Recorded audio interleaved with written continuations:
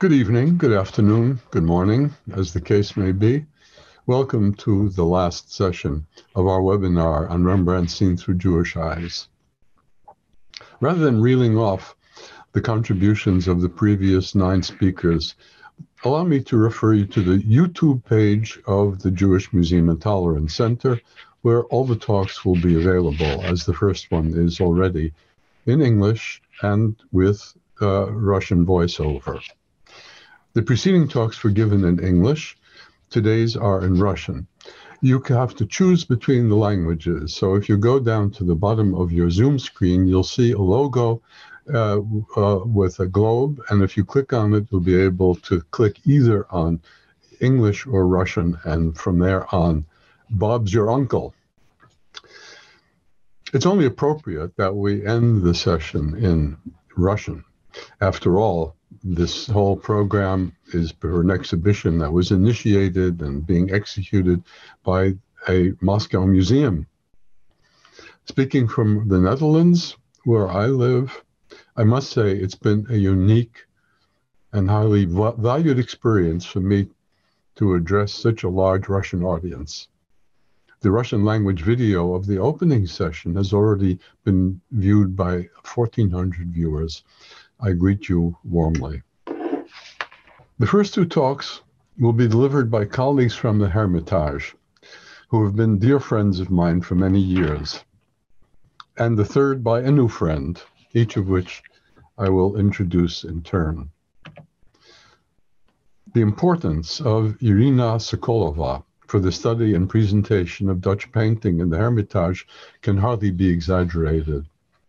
Building on the pioneer work of her predecessors, Yuri Kuznetsov and Irina Linik, she has continued to build a monumental structure of catalogs that bring the treasures of the Hermitage in the art of the Netherlands to an appreciative worldwide as well as Russian audience.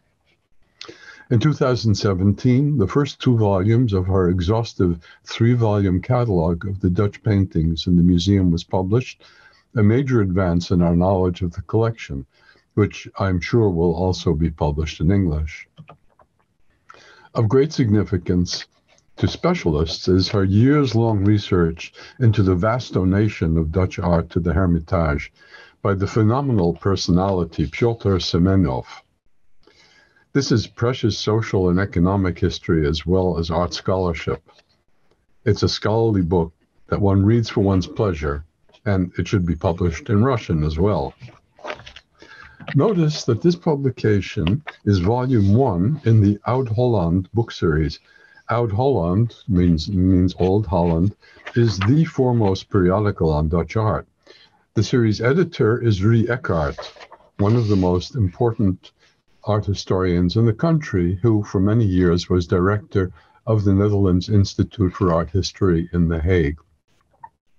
If I may summon a personal memory of which I am proud, it was about 30 years ago that on a visit to the RKD, I looked at the visitor's book and saw that a Hermitage curator I didn't know had signed in.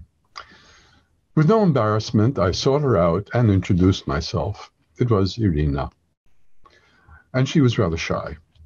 When I found out that she did not know the director, Rudy Eckhart, I took her hand and brought her straight to his office. He was as pleased to meet her as I was. The rest is history. Today, Irina is bringing the hero of our webinar and exhibition, Rembrandt van Rijn, home to a country where he enjoys special, profound meaning, Rembrandt in Russia. Irina. Thank you, Gary, for kind, warm words. I keep thinking about the beginning of my work at RKD and the beginning of my work there. Good evening, good afternoon, good morning, all listeners. We will talk today about a very interesting and complex and major topic, which is called Rembrandt's paintings in Russia. So let's go. The art of Rembrandt, a Dutch painter who worked in Leiden and Amsterdam and never left the Netherlands, proved magnetically close to people in a wide range of countries. This feature was noted by Ernst van de Wetering, who ironically titled one of his articles with the question, "Was Rembrandt a Russian?" As the author writes, and it's hard to disagree, everywhere in Russia, Germany, England, or the US, Rembrandt is perceived as their own, as their artist. The list of these countries, of course, is much wider. In the artistic images created by Rembrandt, the audience unmistakably guess the emotions familiar from their own experience. They sense the link between the visible and the invisible, and that gives rise to wide-ranging associations. In this regard, the history of Rembrandt's painting in Russia, which came to Russia since the 18th century and who stayed there until the early 20th century, is quite telling. How were these collections perceived by their creators, the imperial family and the Russian aristocracy? What ideas were associated with the Rembrandt myth in Russia in the second half of the 19th century? What is it that compels artists, poets, and philosophers to return time and again to the work of the great Dutch master? The history of Rembrandt's paintings in St. Petersburg and Moscow contains a lot of brilliant and dramatic events. As you know, one of the outcomes of the revolution in 1917 was the nationalization and later sale by the Soviet government of many of the collections of the so-called old regime. As a result, Rembrandt's works from the Russian past can be found in major museums in Europe, in the United States, the Rijksmuseum, the Louvre, the Washington National Gallery of Art, and in other museums. Some of the paintings, which have never left their customary place, were touched by a truly tragic fate. The famous masterpiece of the master, the painting Danae, irreparably suffered from an act of vandalism in June 1985, when one of the visitors poured acid on top of the painting and stabbed the canvas twice. But even in the light of these bitter events, circumstances, the Rembrandt collection of painting in the Hermitage belongs to one of the most famous in the world.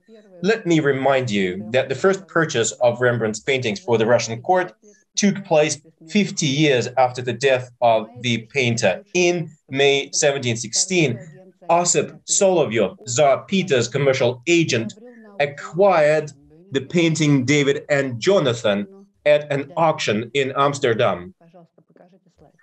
The slide, please.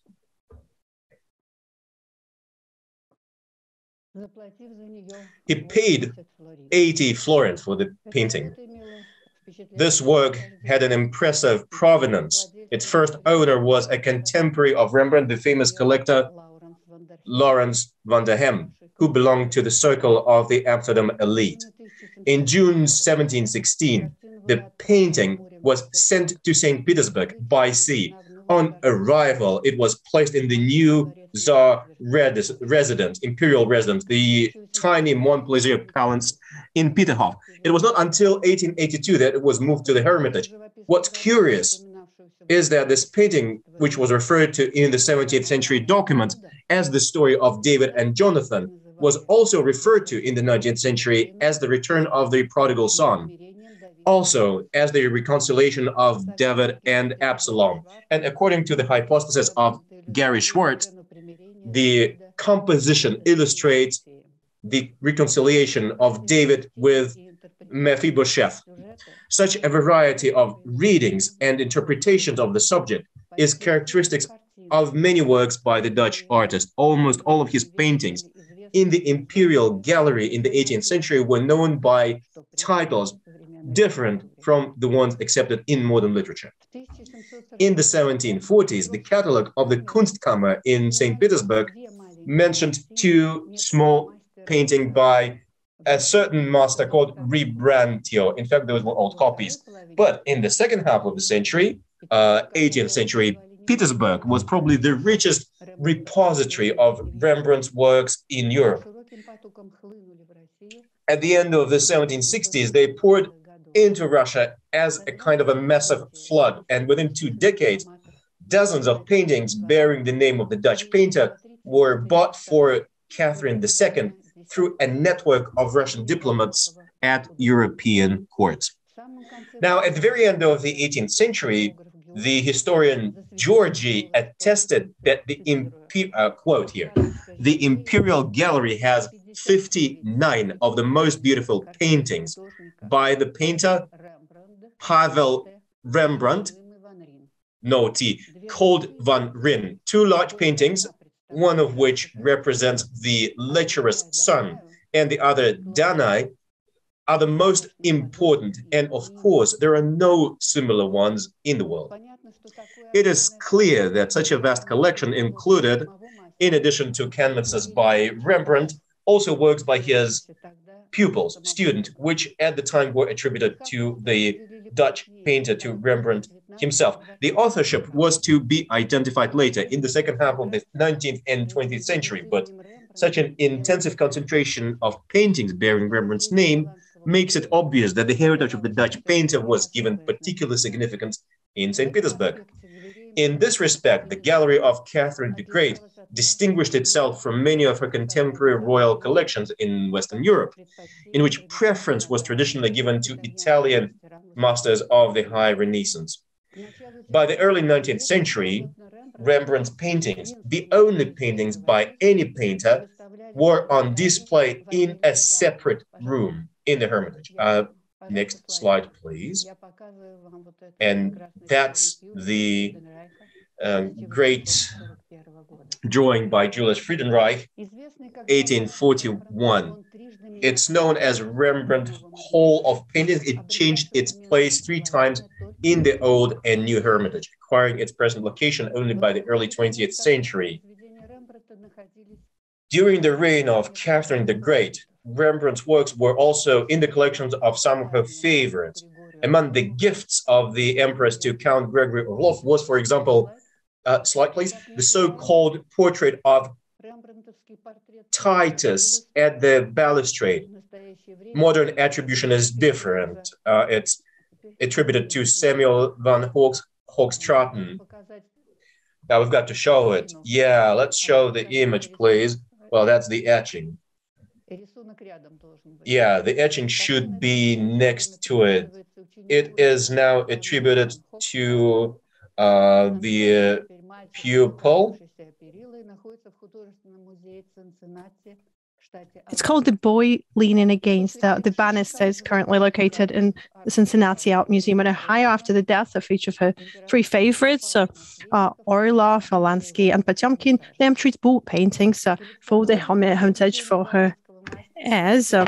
The works of the Dutch master were also collected by the circle of the court dignitaries. By the end of the 18th century, the collections of Chancellor Bezborodko, Count Stroganov, and Prince Nikolai Yusupov included such works as, please show us the next slide, as Jeremiah. Now you're showing the drawing. This is the illustration of the 18th century. And this is Jeremiah weeping, lamenting the destruction of Jerusalem, 1630. And the next one, please. Titus in monk's robes, 1660. Both are currently in the Rijksmuseum in Amsterdam. And also pair portraits, man in hat with gloves in hand, please show that.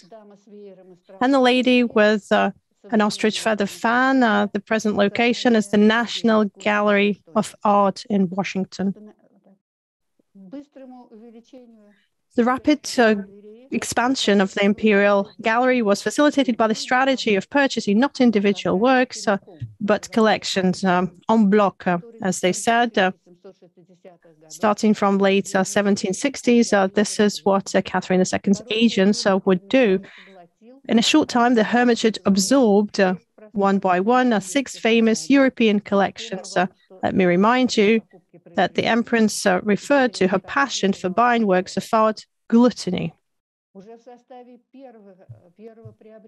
Among the first of these purchased works are the Gottkowski collection in Berlin, 317 paintings, including such works of Rembrandt as, please show us the next slide, as the unbelief of Apostle Thomas, 1634. And the next slide, please. The second feast of Esther, 1663. Both of these are currently in the Pushkin State Museum of Fine Arts in Moscow. By the early 1770s, the Windsor Palace had the magnificent painting Flora. Please show us that. The model for which is traditionally believed to have been Saskia van Eilenburg. The work is dated the year of Rembrandt's and Saskia's wedding, 1634. The costume à l'antique suggests that we're looking at a historical figure. Although in the 18th century catalogues, this painting was referred to as a portrait of a young woman adorned with flowers, and in the 19th century, the main character was referred to as the shepherdess, the Jewish bride. In the reproduction print from 1787, her image is accompanied by the inscription Ophelia. The large collection of Count Henrik von Brühl's collection, which arrived from Saxony, added another 600 paintings to the Empress collection, including, please show us the slide, the portrait of a scholar, one of the large commissioned portraits executed by Rembrandt soon after his move from Leiden to Amsterdam. The portrait is marked with the artist's early monogram, RIHL, Reminiscence how many late it is, the last letter of which indicates the name of his hometown of Leiden. The large format, intricate pictorial technique, and naturalistic effects demonstrate the skill of the young painter as he seeks to win over a new clientele in Amsterdam. In this innovative portrait, we almost don't feel that the model is posing the slightly open mouth and the slight surprise in the gaze of the person. The way one looks at a person who's distracted by someone's sudden appearance is a momentary effect captured with great conviction. Also from this collection, the next slide, please. Right. The Old Man in Red. Next slide, please.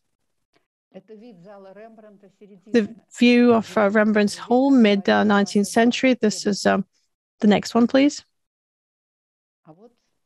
That's the one.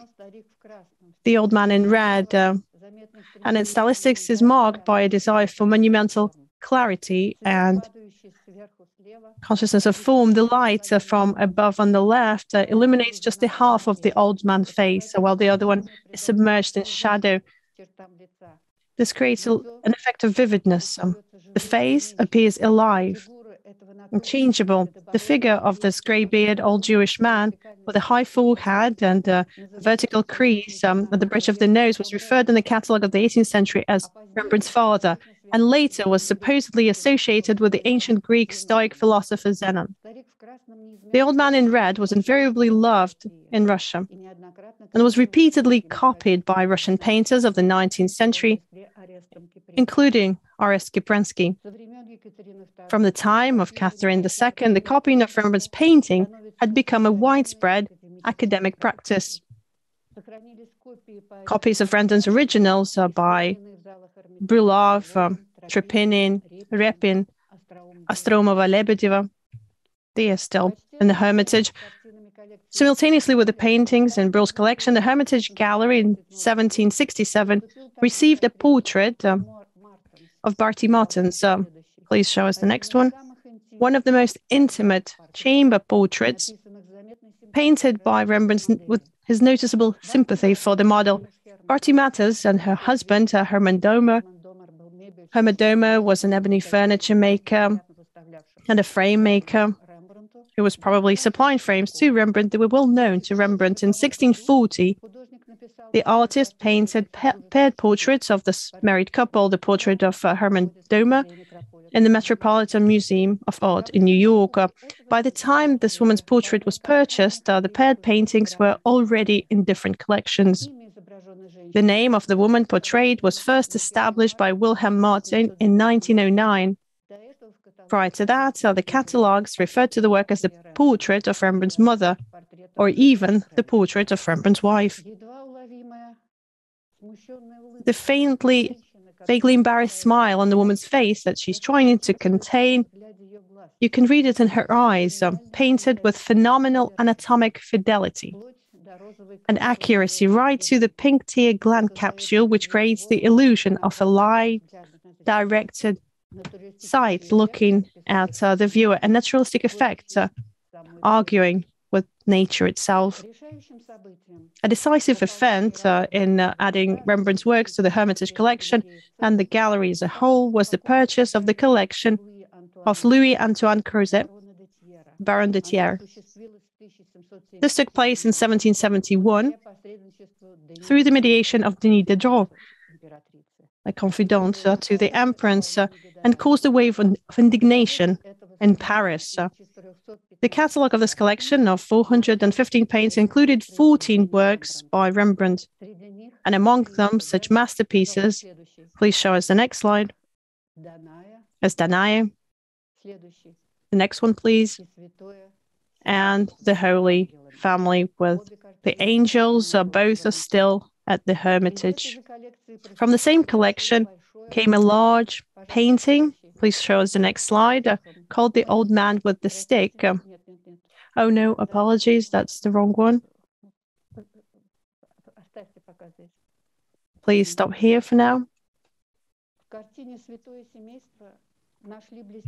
The Holy Family reflected Rembrandt's experiments with the transmission of light and shadow and the optical refractions on the surfaces of various objects.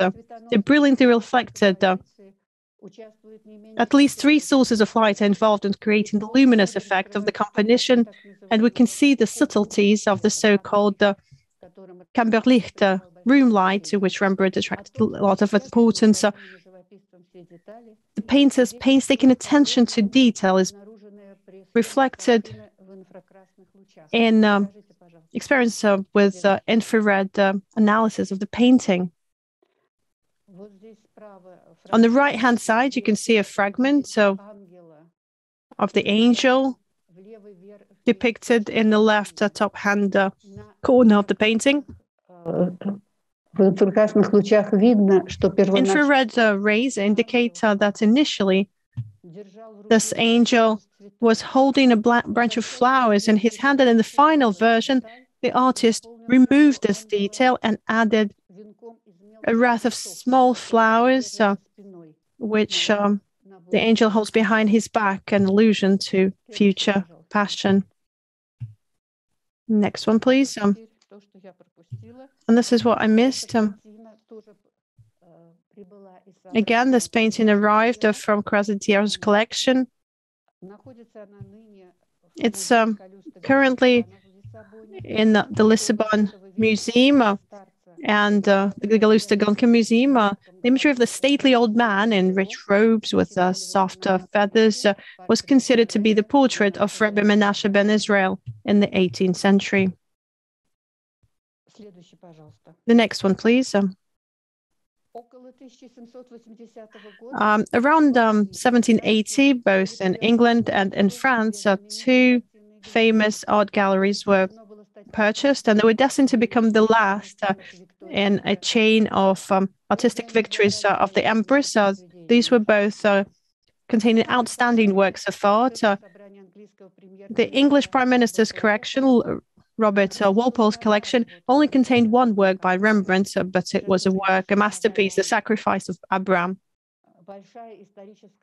A large historical composition dating back to 1635, showing a profound artistic understanding of the Old Testament history. Even in the earlier views of the painting, critics were talking about its great emotional impact on the viewer, emphasizing the fact, and here I quote, Rembrandt avoided a demonstration of horror, covering the face of Abraham with his hand. The acuteness of the experience corresponds to the extreme accuracy of their poses and gestures. The patriarch's face, expressing shock, is turned towards having a tear rolling down his cheek, his cold in the strands of his beard. The steel blade with a shining golden hilt has fallen from his hand is a striking, telling detail that reveals the meaning of the drama unfolding before our eyes. Working on the canvas, Rembrandt adjusted the idea in search of the greatest expression. Radiographs and aerofractography indicate that Isaac, lying on the ground, you can see the black and white image here, was originally depicted with his left hand resting on his waist. Later, Rembrandt changed this decision. He found the final image of Isaac with his hands tied behind his back, which strongly emphasizes his sacrifice and obedience. As shown by analysis, Rembrandt used a limited color palette for the painting. The main pigments are red earth, cinnabar, blue, azurite and smalt, yellow and brown, lead yellow tin and umber, black, burnt bone, and lead white. In some areas depicting the head of the angel and Abraham's beard, you can see the energetic graphic lines applied on the undried paint layer with a sharp object, possibly the brush pen, a typical technique found in many works by Rembrandt. The second purchase was a painting of a French collector, a military, an amateur engraver, Simon Raphael Baudouin, and it was added to the Hermitage collection in 1780 with 119 paintings, including 11 works by Rembrandt, among which the Apostle Peter's projection now in the Rijksmuseum in Amsterdam. And the next one, please. The portraits of poet Germain de Becker at the Hermitage. Currently, the latter was added to the Imperial Gallery under the legendary title Portrait of the Protestant theologist Jacob Arminius. And this was a name that the picture was mentioned in early catalogs.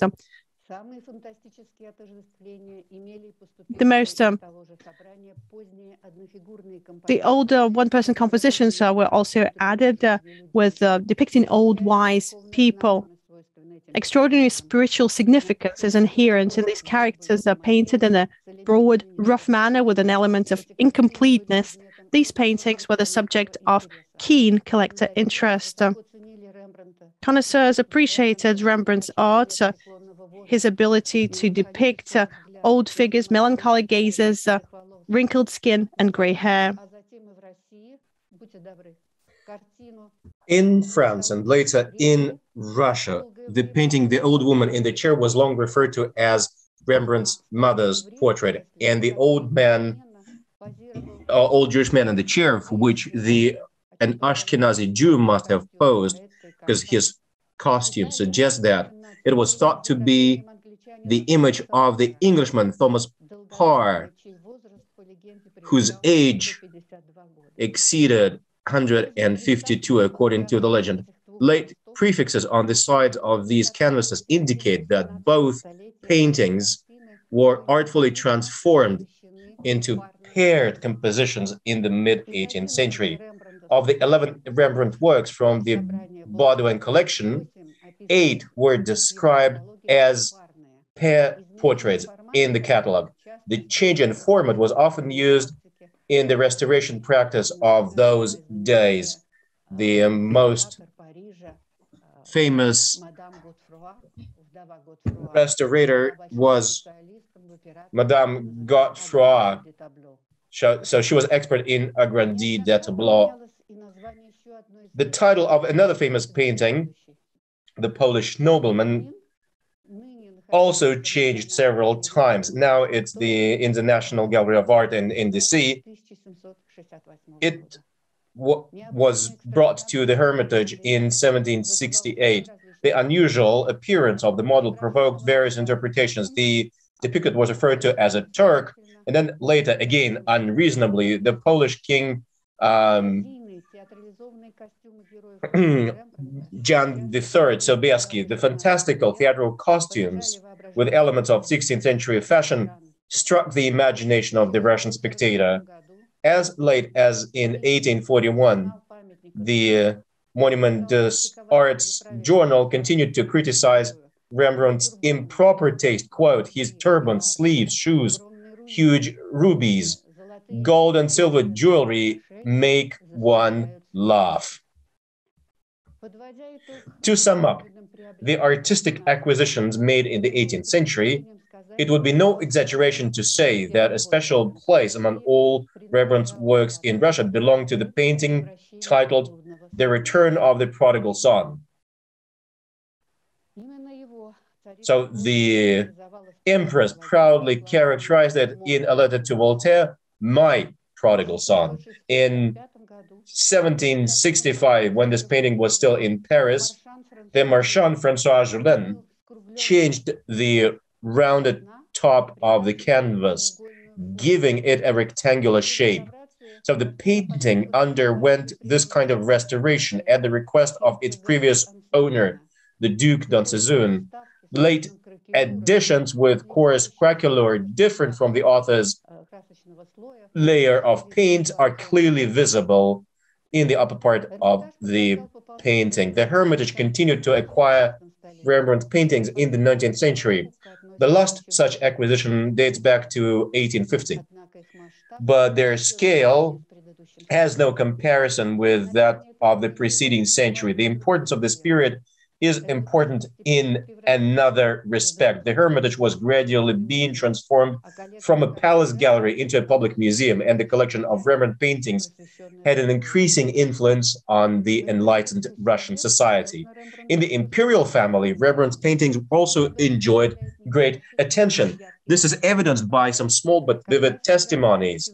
When in February 1822, in the Winter Palace, an evening of tableau vivant was held on the occasion of the namesake day of the Grand Duchess Maria Pavlovna, no less than 4 works by Rembrandt were on show.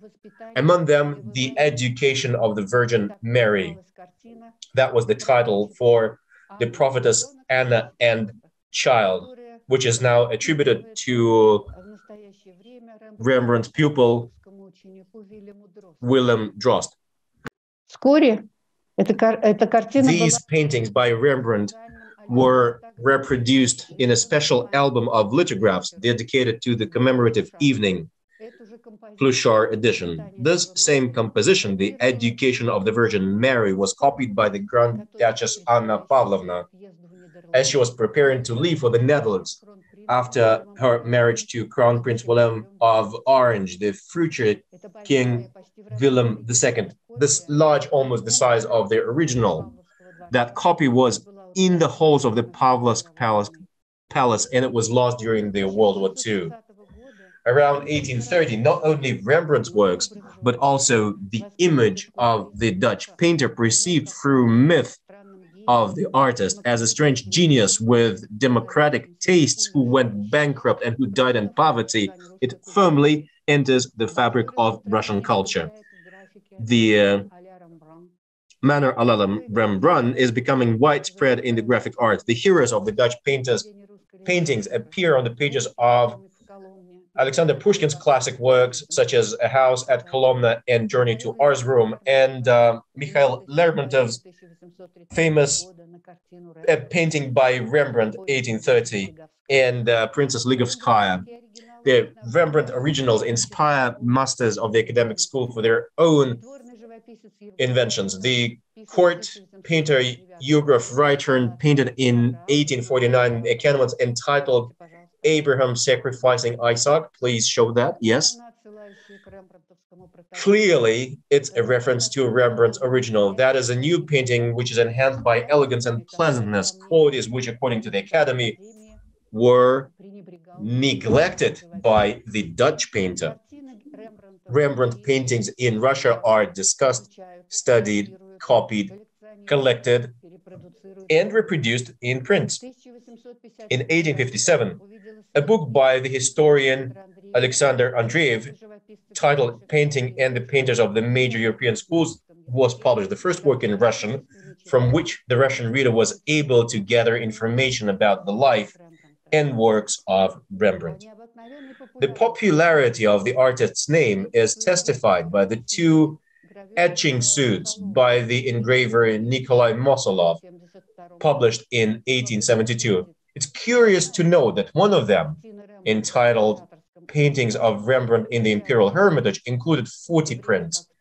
whereas the second, entitled Masterpieces of the Imperial Hermitage, contained only 20 prints. Until the 1890s, the collection of the engraver Maslov in Moscow held a family heirloom. Please show it. A painting of an old woman trimming her nails, attributed to Rembrandt. Later, it was sold by its owner, it was sold abroad, and it was acquired by the famous American collector Benjamin Altman, who gave it to the Metropolitan Museum in New York, where it is now at permanent display. Another famous painting in Moscow was thought to be the architect, exhibited in the gallery of the Golitsyn Hospital until 1870. Only very recently has it been possible to identify this enigmatic Rembrandt painting. Could you please show it? So Rembrandt's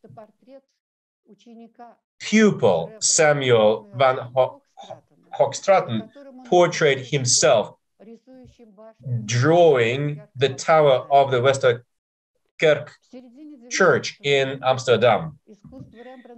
In the mid-19th century, Rembrandt's art was reappraised by the public. Although the Dutch painter's paintings were always admired, classicist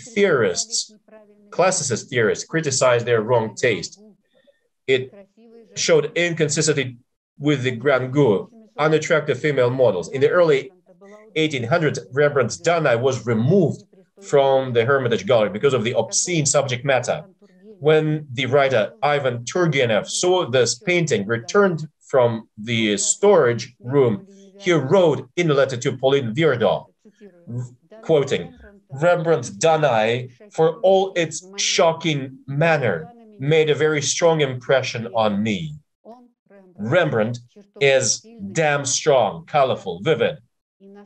And how stereotypical Bruilov's The Last Day of Pompeii is. Well, we have to understand that Bruilov's painting was the icon of Russian fine arts. And here comes the statement by Turgenev. So in the 1870s, in the atmosphere of the search for national identity and the modern aesthetic language, the theme of Slavic identity and borrowings from European culture was widely discussed. There was the itinerant movement, and the critic Stasov, who called Rembrandt the great founder of New European art, viewed his work as an important argument in support of the idea of national Russian art. The hope of finding a Russian Rembrandt, as is well known, was embodied in Russian art by Ilya Repin. By the end of the 19th century, there were 15 paintings by Rembrandt in private collections in Russia. Most of them belonged to the Russian aristocracy, but some were owned by members of the so-called Third Estate, wealthy merchants and business people. So this painting, Tobit and Anna with the Goat, dated 1626, now it's in Amsterdam in Rijksmuseum. It belonged to Dmitry Ivanovich Shukin. Before the revolution of 1905, the exodus of these works from Russia began. In a climate of political instability, owners preferred to part with their treasures. In 1910, Count Vasily Davidov sold the painting Thomas Agnew and Sons in London, the painting The Apostle Bartholomew, which had belonged to their family for more than 100 years. At the beginning of the 20th century, the painting was in the family estate in Crimea. No one lived there in winter, so it was hardly guarded. The current location is Timken Art Museum, San Diego, California. Curiously enough, this painting brought to St. Petersburg in the 1790s by Count de Laval, who had fled the horrors of the French Revolution, left Russia on the eve of Russia's October Revolution. The 20th century brought social upheavals to Russia caused by the collapse of the old world, brought by the First World War, the Revolution, the Civil War, and this whole turmoil. There was a sharp break in the continuity of the humanistic tradition in which the previous generations were brought up. So tellingly, in this environment, this semi-mythical figure of Rembrandt, the outsider artist, an outcast, begins to be perceived as a suffering moral ideal, moral norm. In 1980, 1920, in post-revolutionary Moscow, Hungary, Moscow, the artist Leonid Pasternak wrote the book Rembrandt and the Jews, which was printed in 1923 in Berlin and printed in 1,000 numbered copies. The theme of the book was analysis of the paintings in which, according to its author, the wonderful features of the heart of the Jewish people are conveyed with such love and such depth. Pasternak, an excellent graphic artist, accompanied the edition with a portrait of Rembrandt he had created himself. Pasternak's book was the brightest, but not the first reference to the subject in Russia. It was covered with great sympathy in extensive article, The Jewish Tribe in the Creations of European Art, published back in 1873. Now, speaking of the 20th century, let's mention only the most famous cases referring to the name of the genius painter. Rembrandt is the most important interlocutor of the poet Osip Mandelstam in the tragic 1930s. The poet feels an inner kinship with him. In his poem, As a Martyr of Light, Rembrandt, the poet, calls the artist a magnificent brother. According to the poet's widow, Nadezhda Mandelstam, the famous metaphor of the poem Canzona, the metaphor Crimson Caress, reflects her impression of the Hermitage painting, The Return of the Prodigal Son. Modern literary scholars dispute the validity of this parallel, but this was the opinion of the poet's closest person. One of the most subtle observations about Rembrandt's painterly technique comes from the Moscow's painter Robert Falk. That's his self-portrait. So speaking of Rembrandt, he wrote, "There is no light and shade in Rembrandt, no chiaroscuro. He has light color." In 1936, the first monographic exhibition of Rembrandt's works was held in Moscow and Leningrad. It was a huge success, although it did not have 19 paintings that were already sold abroad. Inspired by this exhibition, the poet Dmitry Kendrin conceptualized a drama in verse entitled Rembrandt, which was published in 1940. The image of the artist is given the biographical features of the author himself. During these years, a wonderful poetic play about Rembrandt, Homer's Head, by Alexander Chechik, is published. The plot talks about a world of poetic fantasy in which the creator retreats from the reality surrounding him. Our contemporaries also continue to turn to Rembrandt's works. Alexander Kushner's poem, Uriah, is inspired by the fall of Haman, an example of the unmistakable transfer of Rembrandt's painting's hero and an erroneous interpretation of its subject. A recent essay by the poet and philosopher Olga Sedekova, A Journey with Closed Eyes, letters on Rembrandt, caused a lot of response from the readers. However, I would like to give an example in which the reference to the Dutch painter's painting goes beyond a literary fact. Please, next slide. This is confirmed in the memoirs of the historian Nikolai Antsiferov, a cultural historian, author of the famous book The Soul of St. Petersburg. Was arrested in early 1930s and spent 5 years in the Solovetsky camps. Years later, he was allowed to return to Leningrad. This is how he describes his return to his native city.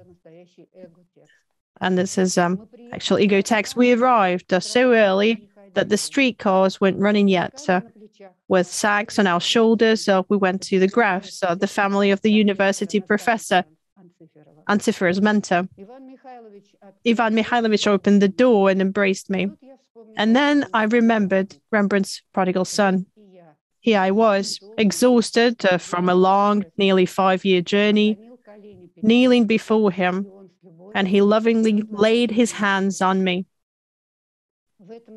In this documentary testimony, Rembrandt's painting is elevated to a symbol of mercy on a supranational, universal scale. Thank you. Thank you so much. Well, what a wonderful talk, Irina. Thank you so much for that very, very moving ending. And just to think you're already in charge as they say, yeah, of such a rich and vast collection. Just think of all the losses that you have, all of those paintings in San Diego and Washington and Amsterdam. If they were still there, all of us would have to live in St. Petersburg. Well, our next speaker, Roman Grigoryev, has the heavy responsibility to serve as head of the print section of the Hermitage, of the Department of Western Visual Art of the Hermitage. We Rembrandt scholars have the good fortune that of all the thousands of masters in his care, it is Rembrandt that he has chosen for special treatment. Of course, that is not altogether coincidental. Just as the Department of Paintings owns an eternal debt of gratitude to Pyotr Semyonov, so it is the print section's everlasting obligation to Dmitry Rovinsky.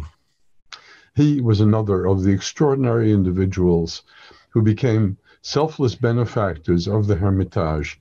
He bequeathed to it in his will a vast collection of about 100,000 prints, foremost among them a nearly complete set of Rembrandt's etchings.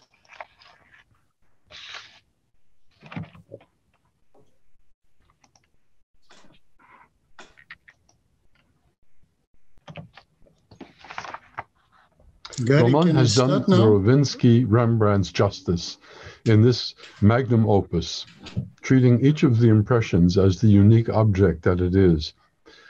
I cannot introduce Roman without also striking a personal note, telling how dear he and his family have been to me and my wife Luki for a quarter of a century. I also must think of the colleague who introduced us to each other, Jan van der Waals, one of the most original and daring art historians of our generation, who was taken from us far too soon.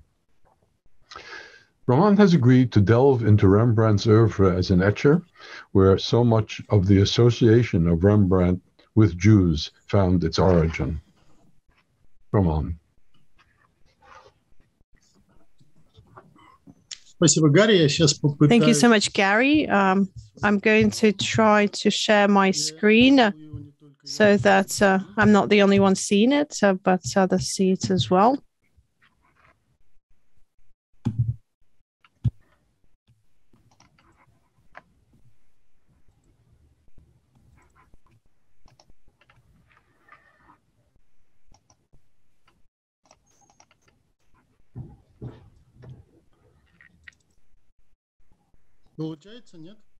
Are you seeing the screen share? Marina, at this point, we're not seeing a slideshow. We're just seeing the preview.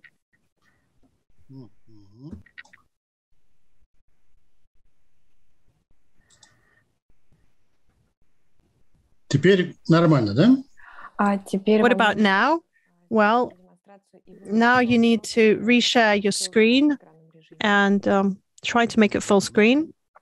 Okay, well, now it's good. Perfect. Thank you so much.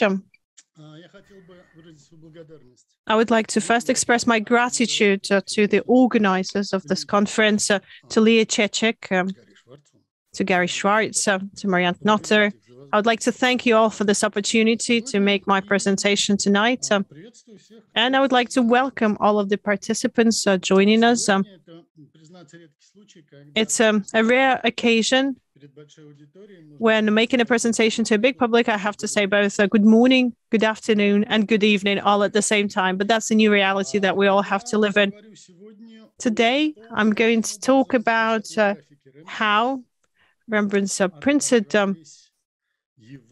work reflected his relations with Jews, or with real Jews, with Sephardics, with Ashkenazi that lived in the same city with him in Amsterdam, and with cultural literature, Jewish characters that he would use in his art. Depictions of Jewish characters from the Old Testament in Rembrandt's work, in all of his work, and his paintings and his prints and his drawings constantly swap places with his contemporary. It's a single artistic world, essentially, where no one's heard about an archaeologically accurate reproduction of costumes of a particular historical era, or the characters move freely from 17th century Holland to 1st century Palestine, and sometimes, as I will try to show later, they even travel back. We all know that the artist can freely place a Dutch young man of the 17th century with his own features, facial features, to the Jerusalem square of the 1st century, where the Christ appears before the lattice, and apparently none of the audience were bothered by this, just as no one was bothered by the fact that a Roman horseman, a procurator of Roman Judea, Pontius Pilatus, in Rembrandt's world, grows a beard, wears an Eastern turban, wears luxurious embroidered Oriental robes that today most resemble a bathrobe. Nobody was put off by the fact that Roman legionnaires were dressed as Western European warriors of the 15th and the 16th century, both in the early and the late Rembrandt's period. So what we see is, turning to the Testament, turning to the scriptures by Rembrandt, when he turns to historical figures, is done very selectively.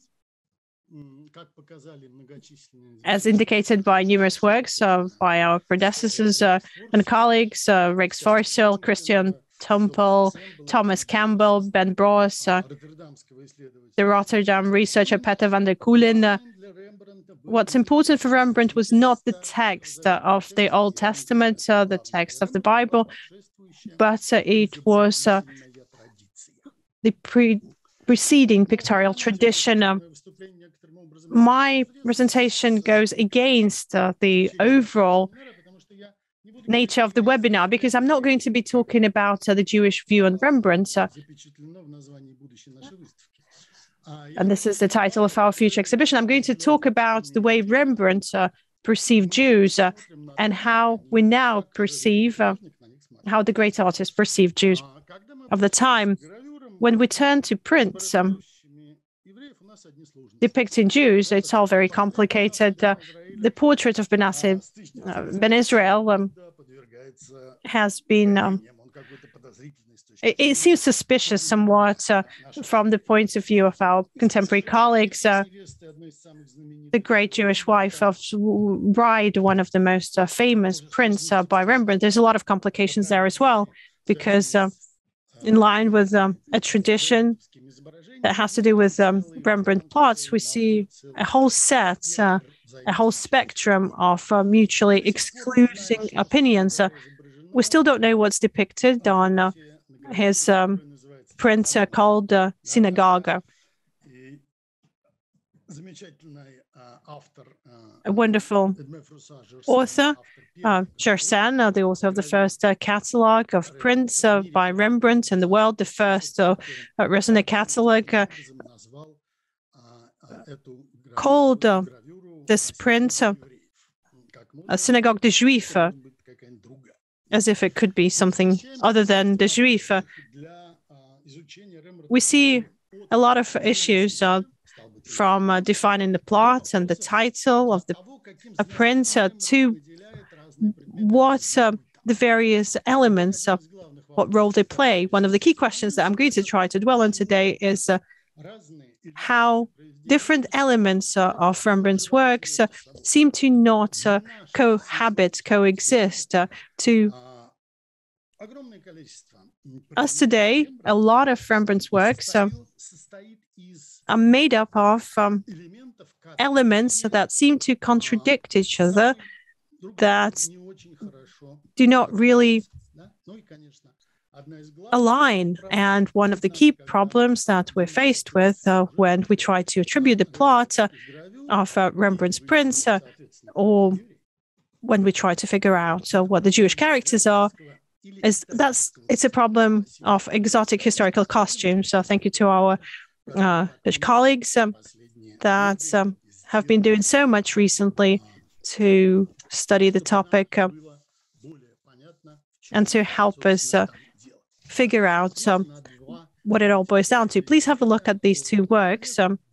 This is the end of 1620s, circa 1620, a very early Rembrandt.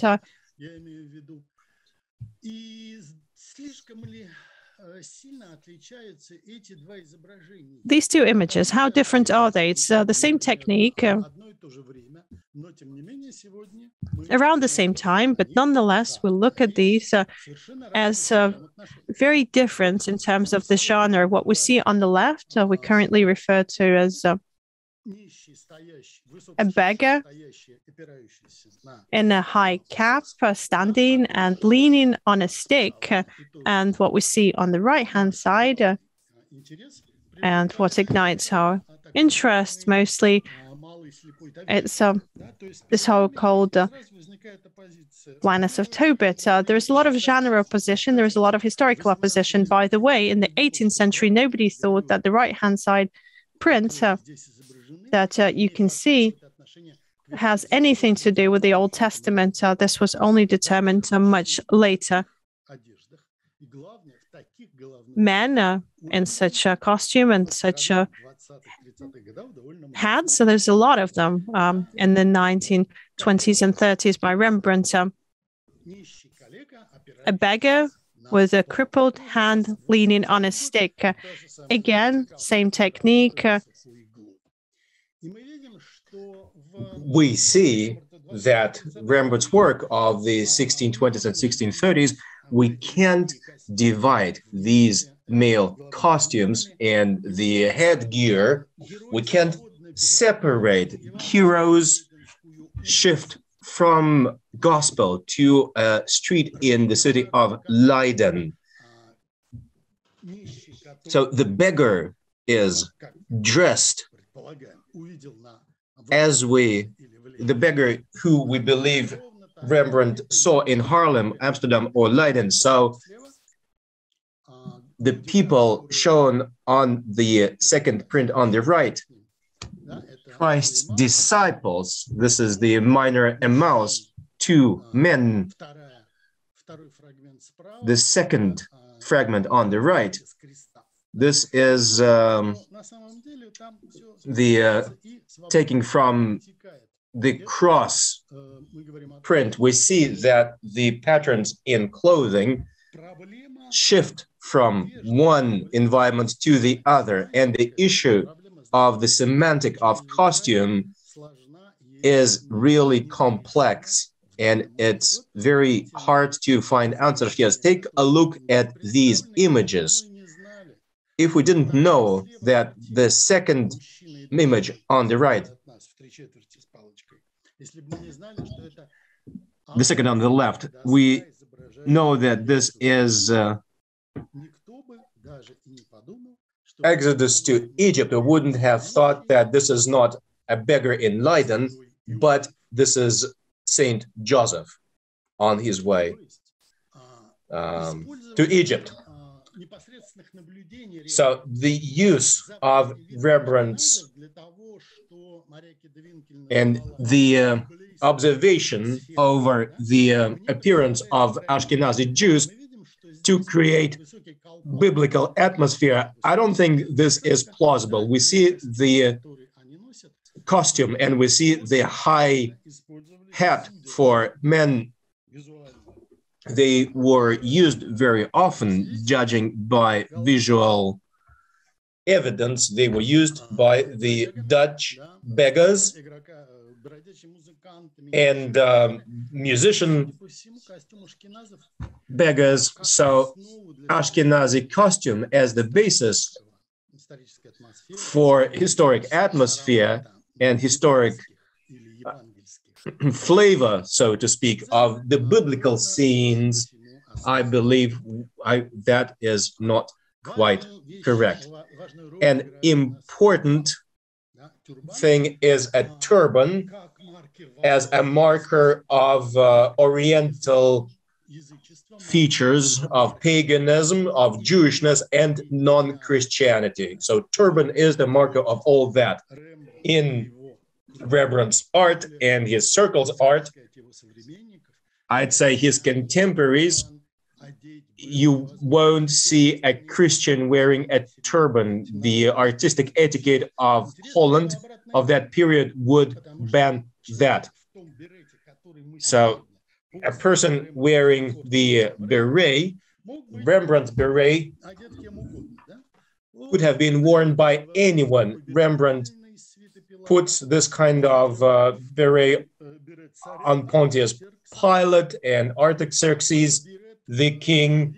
A similar headgear is worn by Haman, as portrayed by Jan Victor's. Similar headgear is worn by the artist himself and by his contemporaries. This is a universal costume element, which we can't attribute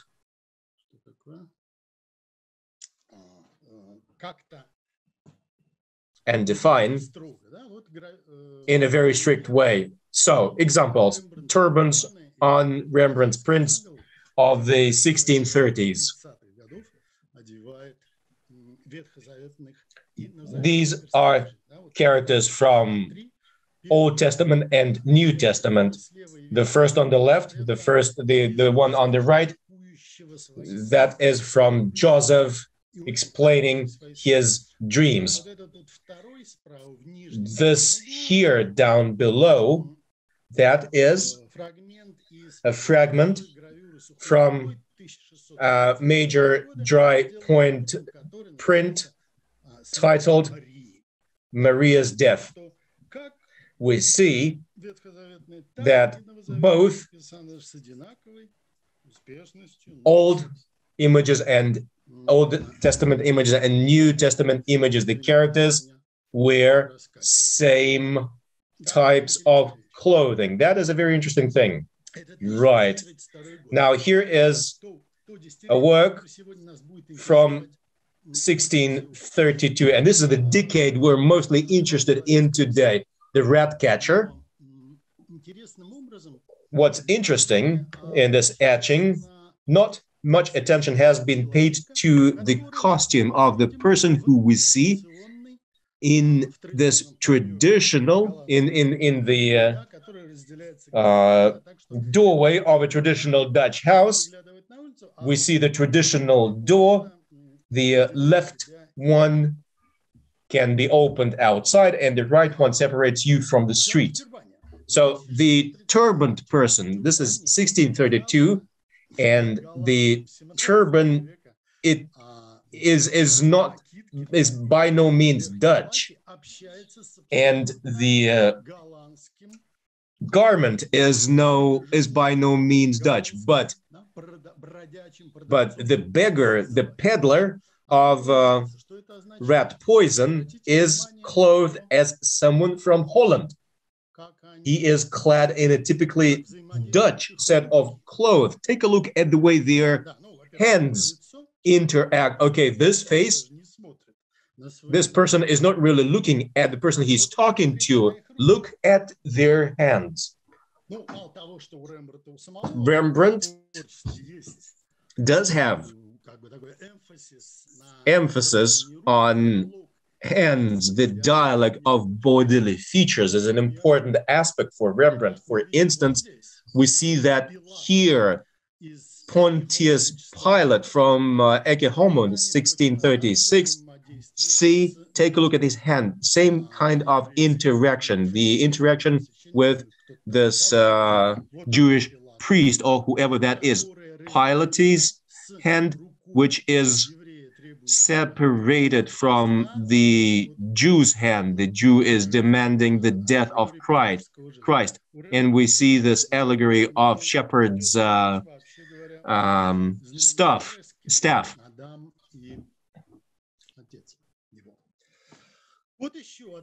Another situation where we see this fluidity. People are dressed in accordance with biblical art etiquette, but they are placed against a Dutch backdrop. This might be a Dutch village or outskirts of a town. Jacob and Laban is a traditional title, no longer considered plausible. It's obvious that they have nothing to do with the story of so the father-in-law and the son-in-law. No, that's not their story. We don't see anyone demanding for a wife, but it doesn't get us closer to understand what this is, what story is behind this situation. I don't have a clue. I don't have a solution. I'd like to draw your attention to the correlation of the title and the image. Three Oriental figures, whereas it is perfectly clear that there are four persons. Exotic attracts people much more than what we have close at hand. Right, this is what we know as the Jewish bride, and this is the image which we still have no agreement about, as is typical of Rembrandt's etchings. We have a very vague sea of opinions. We don't have any text, and it results in the fact that we have no clear idea what we see in this etching. The earliest source mentioning this etching is the handwritten catalog by Valerius Rover, the famous Delft collector. So there are two impressions, and one is the Jewish bride completed, and the other half finished. So in the 1740s, there is a variant opinion. So in the stock list of etchings, probably created by Peter Schenk, the great German publisher and the famous Dutch publisher, it is mentioned together with the portrait of Bonus, who was a Jewish doctor. So even in text, they are placed side by side, and there this etching is titled The Bride of Dr. Bueno. And that's in about 100 years after the etching was created. And since 1775, after the auction sale, and that was the most famous auction sale in the history of Rembrandt's etching. That was a sale of a private collection. The auction took place in The Hague, and the owner of the collection was called de Bergy. Since that moment, we see the beginning of the Jewish bride title story. Some people suggested even the most exotic and fantastical interpretations. I like the interpretation by Valentina in 1925, who says that is an actress playing the part of Minerva So there are two competing opinions, the most common ones now. Madame Carr's 1966 interpretation, who claims that this is Esther before visiting Artaxerxes. It's not quite clear why Esther is seated in a room filled by these books, and what does this scroll mean, which she is holding in her hand in such a defensive fashion, because this is the basis of the opposite interpretation denied by Madeleine Carr. Another interpretation is that this is a genre scene. This is actually a Jewish bride who was met by Rembrandt in Amsterdam. She was liked by Rembrandt to such an extent that he decided to create this etching. Again, we are saying thanks to the author because he drove away printed word from his works. So, due to the fact that Rembrandt, for unknown reasons, tolerated no text in his paintings, we still have to choose between several interpretations, one of which is Versavia, upon receiving a letter from David. Another interpretation.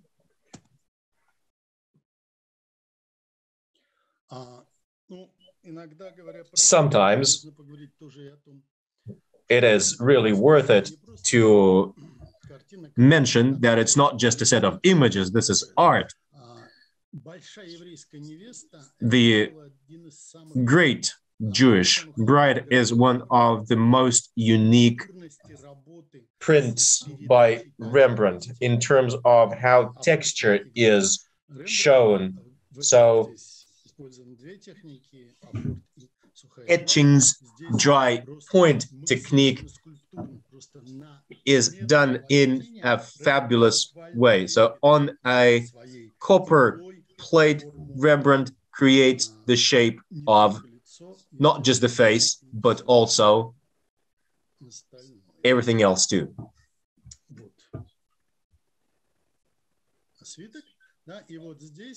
And here we see that for Versavia, for Esther, for Jewish bride, there is an important detail, and we keep talking about the importance of this detail. When we talk about art of the 17th century, we see an interior of a scientist, a thinker, a philosopher, because this huge globe that's barely visible in the background, combined with these very thick books in the background, they add more mystery to the painting. We could also talk about something that's accepted by everyone across the board today.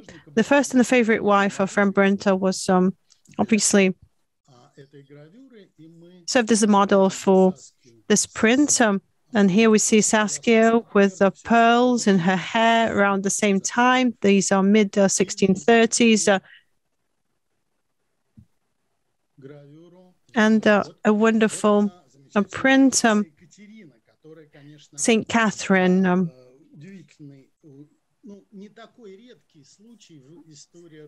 It's not so rare in Rembrandt's work, so where 100 years after their creation, even admirers of art, even highly educated experts in Paris in the 18th century, Gersan and his colleagues, they knew just as much as we do about Rembrandt's prints, but nonetheless, in Catholic France, a print depicting a young, beautiful lady and a a fragment of a torture wheel. They would call her the little Jewish bride. For some reason, this theme of the Jewish bride is particularly attractive for admirers of art. And we just heard from Irina that Flora in the 19th century catalogs was called a young Jewish bride, etc. But nonetheless, these are the misinterpretations. And now going on to the most problematic of the Jews, depicted by Rembrandt in his prints. And here I have to admit that I don't share the criticism, even though that my spiritual mentor in Rembrandt studies, Gary Schwartz, is against the fact that this portrait from 1636 that we see on the right-hand side is a depiction of Manasseh ben Israel.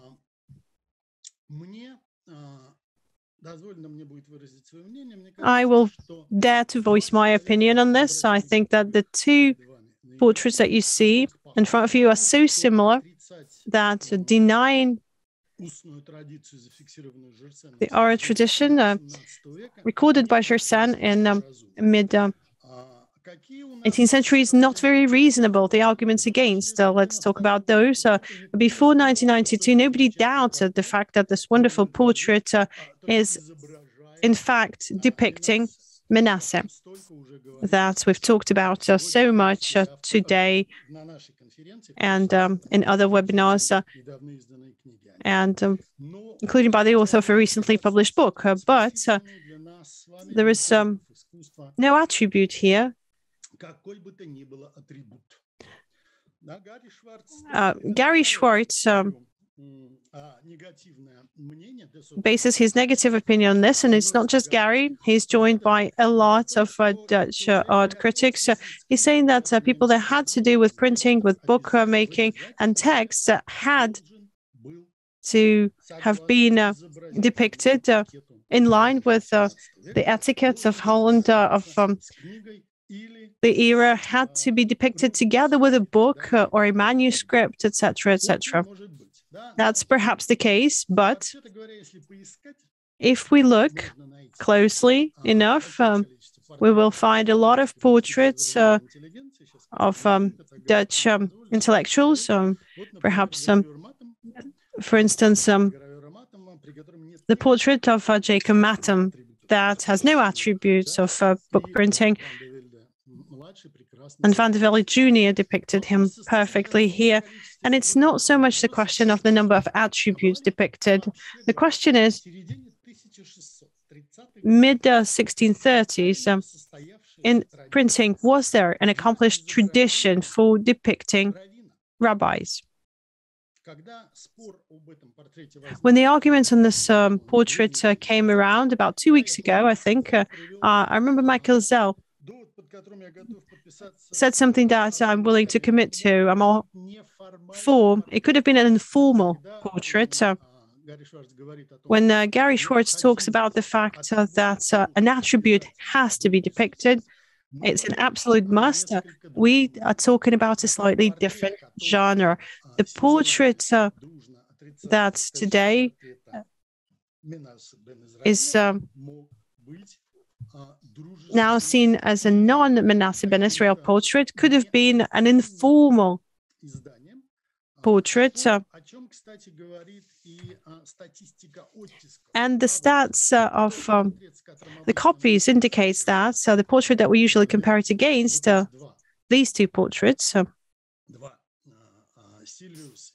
Silvius and Etzenberger, there is a lot more copies of them have reached us. Manasseh's portrait, to this day, we only have 23 in total. The right-hand side Etzenberg one, we have almost 60.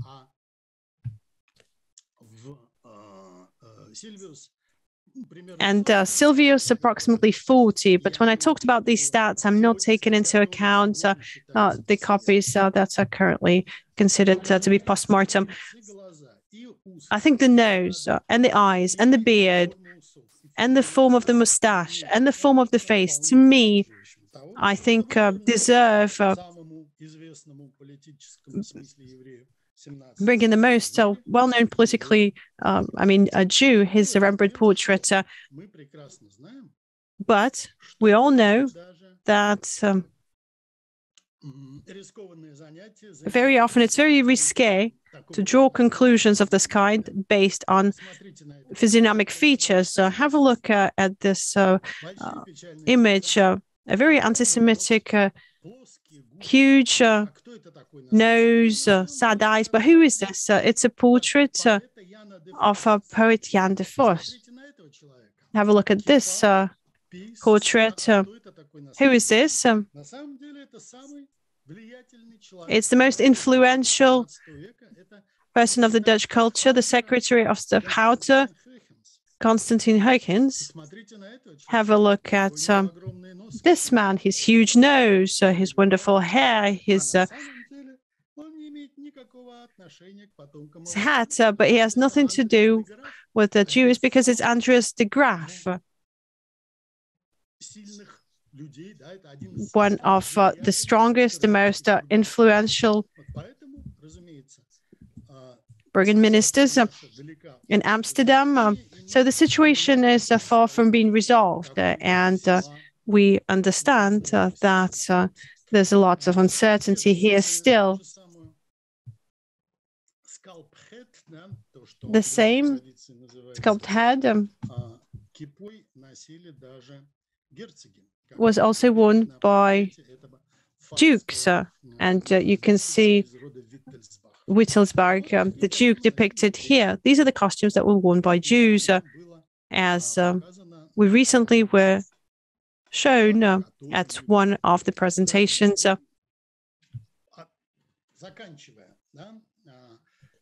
Drawing towards the end of my presentation, the situation with one of the most famous prints by Rembrandt.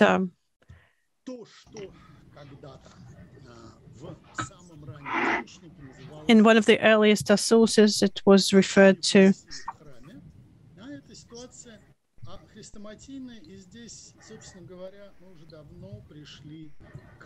as from receiving the three travels, and we know what this is. Our Dutch colleagues discovered that Rembrandt could not have depicted anything of the case. This is an invented interior. He couldn't have seen anything of the kind, and it has nothing to do with the Amsterdam synagogue. Pharaoh says in the temple, as Rosser indicated in his catalogue, it was called the Synagogue des Juifs. And in fact, it's a historical painting, a historic work with one single aspect. It's a historical work. It's a historical depiction in which Rembrandt represented, the way he saw it, ancient Jews in this wonderful fashion. This is the only depiction of the real synagogue, the actual synagogue, dating back to from the beginning of time. This is Aldorfer's a print. He depicted the synagogue that should have been destroyed a few days before the destruction of the Regensburg synagogue. We have no other depictions of the kind. This is the only Jew depicted by Rembrandt and Prince that has never been contested. Nobody ever doubted that this person with such expressive eyes is, in fact, Dr. Bueno, Reverend Bueno, Dr. Bonus, an important man for the cultural landscape of Jews in the 17th century in Amsterdam, who commissioned portraits from Rembrandt and Livens. And it seems like it's the last print that Livens produced in his life. And the last case that I wanted to discuss with you today, this very strange painting. There's a strange print that you can see on the left-hand side. On the right-hand side is the board, on the left-hand side is the print. Another example of what seems very logical to us today, of Rembrandt's artistic vision, combining very different elements, very different details that seem to not match too much to us. I'm talking about how strangely here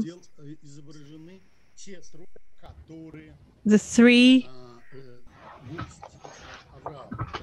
travelers, the three guests of Abraham, are depicted. Thanks to our predecessors, we know that the man in the middle is an allusion to the Staten Bible.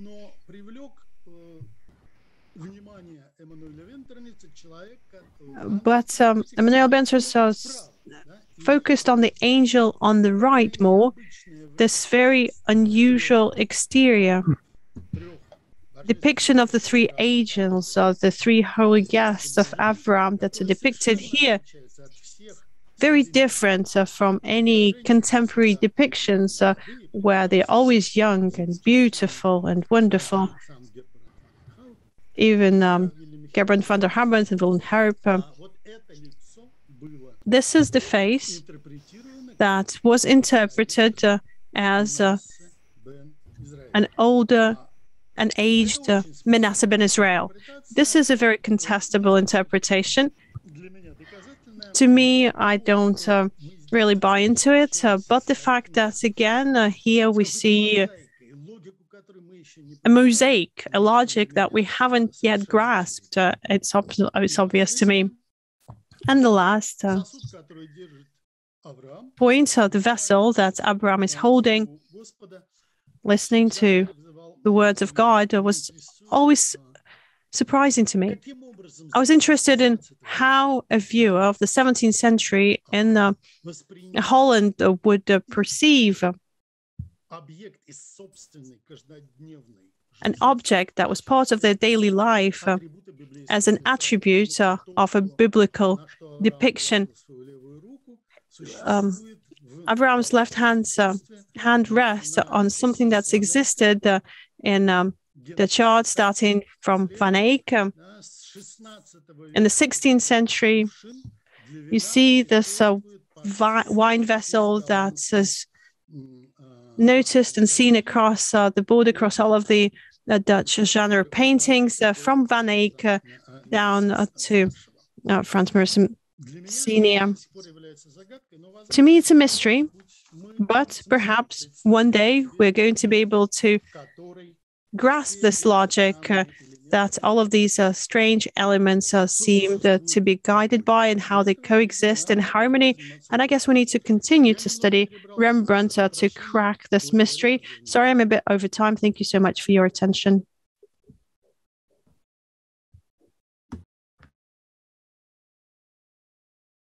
Gary, switch on the microphone. Gary, please switch on the microphone. Now, Roman, I'm going to contain myself.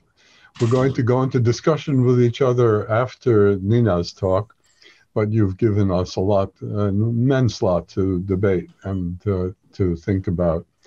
Well, our final speaker of the 12, Professor Nina Getashvili, is head of the Art History Department of the Russian Academy of Painting, Sculpture, and Architecture after Ilya Glazunov. She is also co-president of the Russian branch of ICA and a board member of the Russian Association of Art Historians.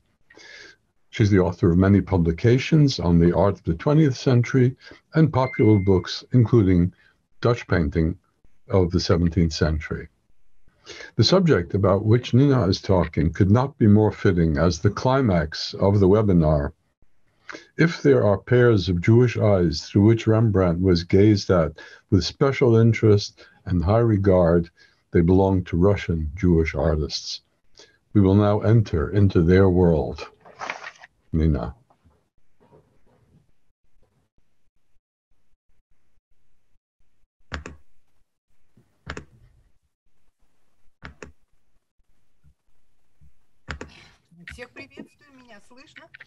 Hello, everybody. Can you hear me? Yes, we hear you very well. So by the goodwill of the organizers of our webinar, we begin with a presentation by Simon Schama on the presence of Rembrandt in the work of the 20th century artists. It was continued in the last webinar and in Irina Alexeyevna's report, and so over to my report with some other artists, but some of the artists are the ones who have already been mentioned. It seemed fair, if only because of the forthcoming exhibition in the Russian capital, so it seemed fair to draw attention to the reflection of the heritage of the great Dutchman in the works of the Russian artists.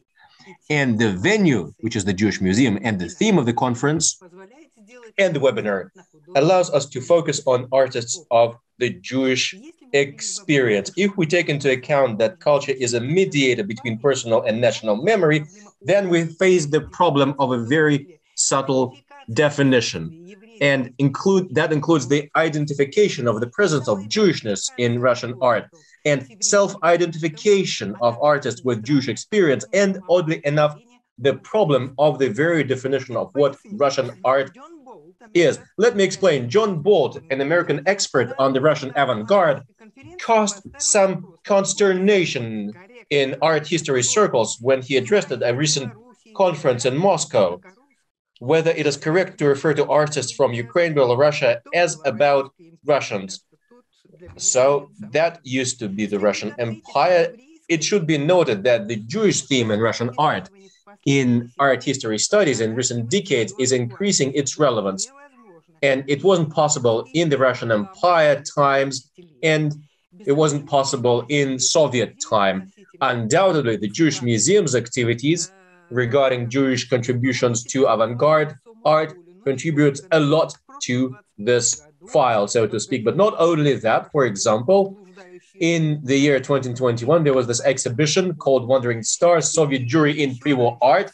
Even earlier, in 2007, in Kiev, there was an exhibition of Culture League artists, and Vera Tchaikovskaya's book, The History of Russian Art, a Jewish Note.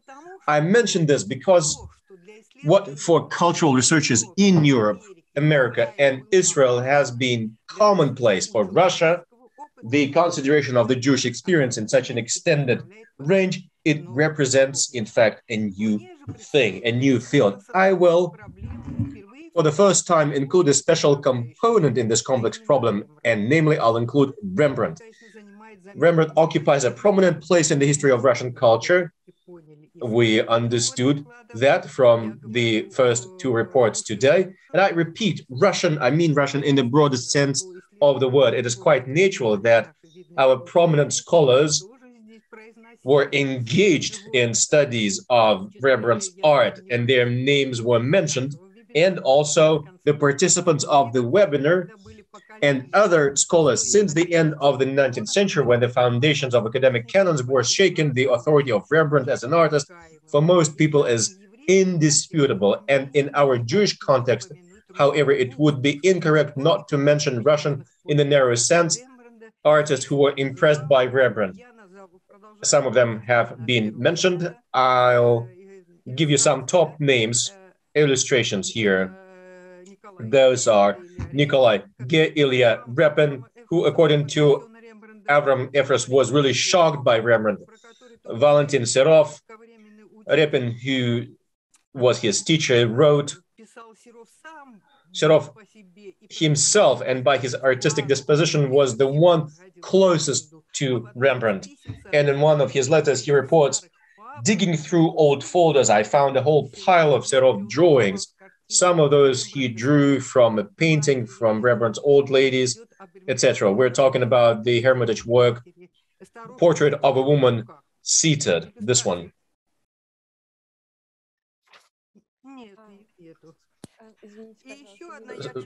And another bright star, so sorry, maybe a little slower. I am afraid the interpreters find it hard to interpret in such a... Right, then I'll probably exceed the 30 minutes. And another bright star is Vasily Surikov, was impressed by what he saw on his first visit to Berlin. The painting, The Wife of Penthephreus Accuses Joseph.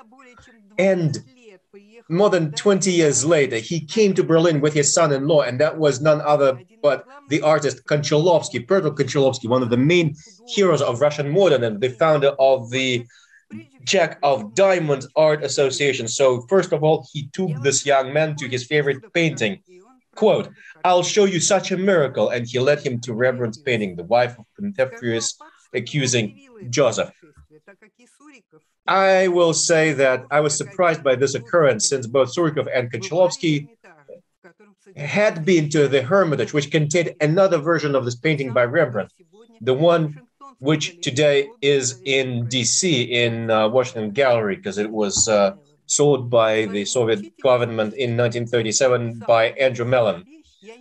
So Surikov wrote to his teacher Chistikov, "They have one thing, I'll never forget it. There's this Rembrandt, a woman in red pink dress at her bedside. Her dress, her face, sheer delight. The woman's figure glows to the point of blinking."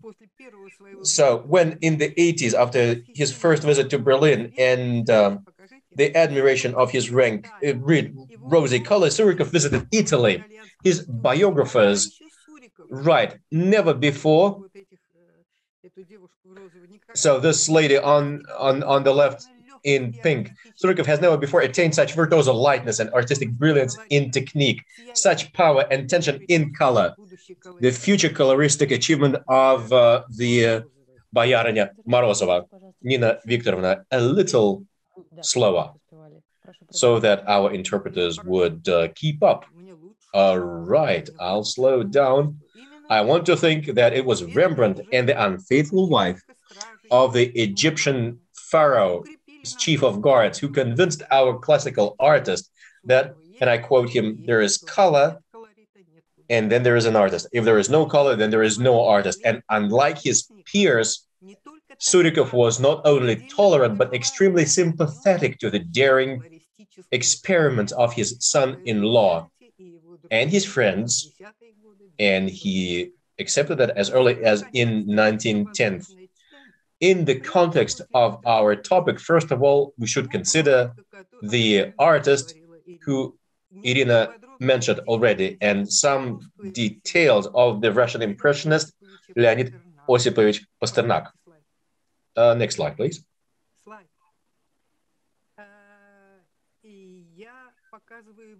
I'm showing the self-portrait and the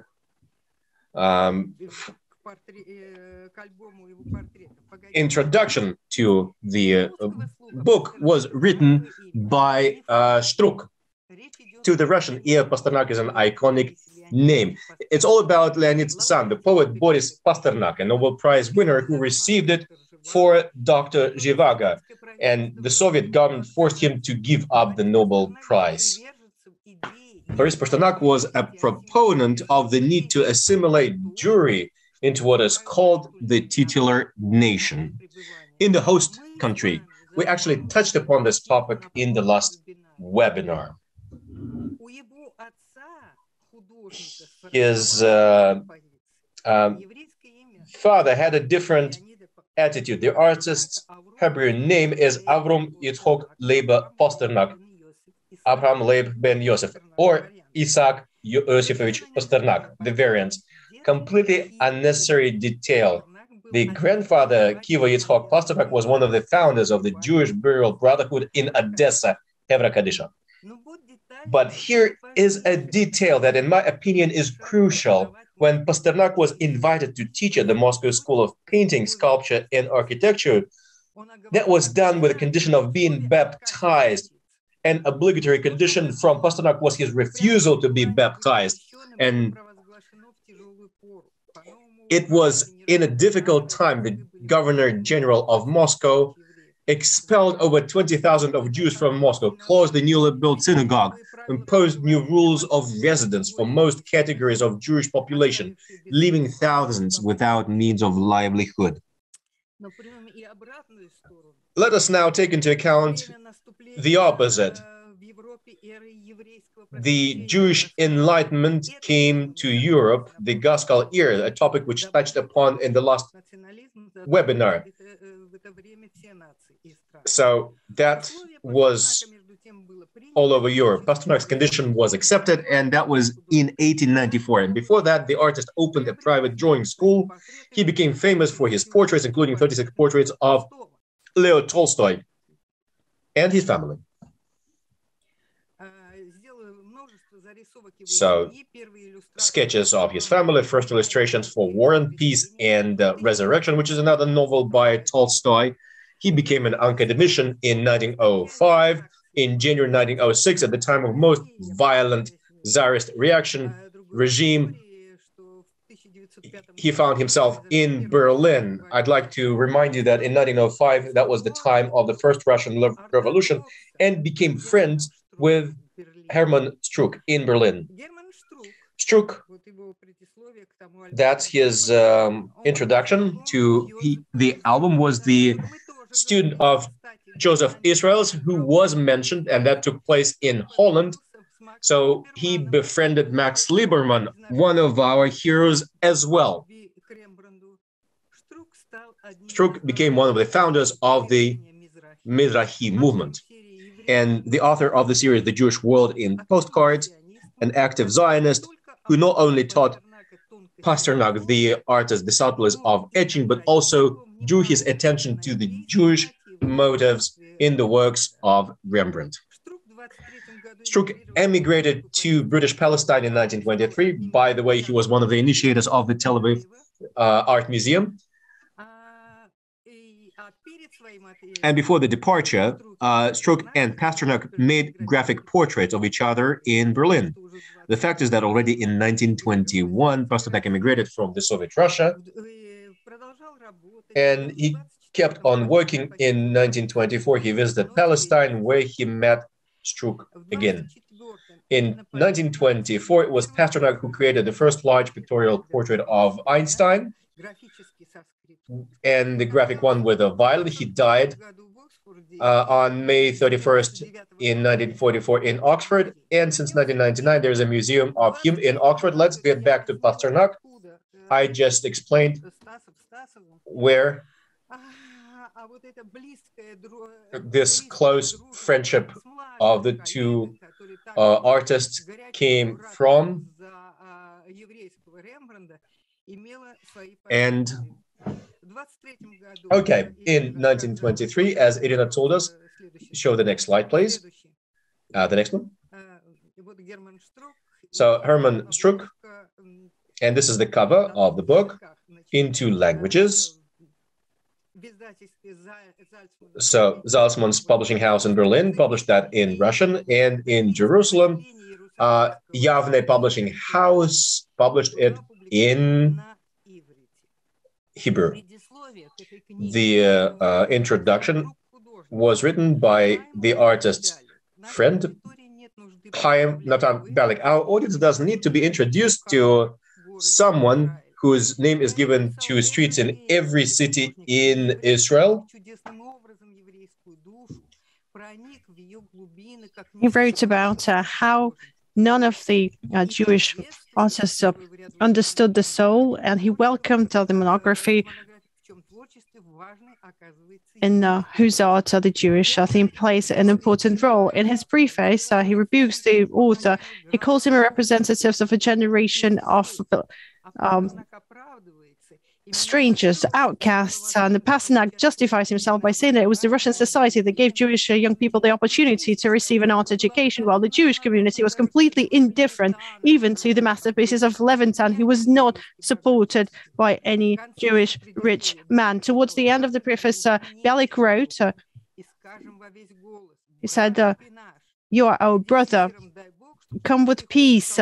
God grant that your coming may be a blessing to us as well." The reason I'm quoting this is we need to say that it was Rembrandt who became the trigger for this relationship between the two friends. Pasternak informs the reader that the purpose of his essay is the first attempt to bring the Jewish masses closer to the plastic arts. As Bialyk talks about the fact that after Holland, Rembrandt is the closest and the most dear to others. He must be to the Jews. Interestingly enough, the high appreciation of Rembrandt as an artist, full of true lyricism of the Bible, originated in his comparison. Could we please show the next slide? The next slide, please. In his comparison of the characters of Jacob blessing the children of Joseph, and the negative impressions of the Nouveau Riche Jews that he met in the resort at Kissingen. As masterpieces of Rembrandt's Jewish theme, he recalls David and Saul from The Hague and The Prodigal Son, and saying that these three compositions would be enough to talk about his exceptional role in Jewish art. And he says that there would be no single house where you wouldn't have a reproduction inspired by Rembrandt's soul, who celebrates the Jews. Next to Montefiore and Hansel, these words sound prophetic. In the 1960s, Rembrandt albums were customary in Israel as gifts, even for weddings. The American philosopher George Gibbon made a comparison, a kind of an essence of Pasternak's observation, who sees that the biblical God in Rembrandt, over the course of time, harshly punishes his people for their sins, but becomes merciful, a merciful Father for the repentant and those on the righteous path. And I will quote the American philosopher, judging from Leonid Pasternak's interpretation of Rembrandt's work, Jewish values include, and he lists them, humility, etc. The Jewish people are long-suffering and patient. The faces of the Jewish boy in Rembrandt's paintings are inquisitive. From Dr. Zhivago, he says that all of these qualities are also typical for the Russian people, and Rembrandt is always in a space of polemical opposition.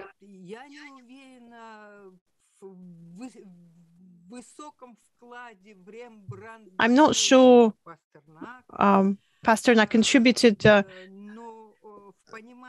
colossally to the understanding of James paintings, but he definitely contributed to understanding the Jewish nature. And in the Moscow School of Painting, Sculpture and Architecture, where Pasternak taught at the beginning of the 20th century,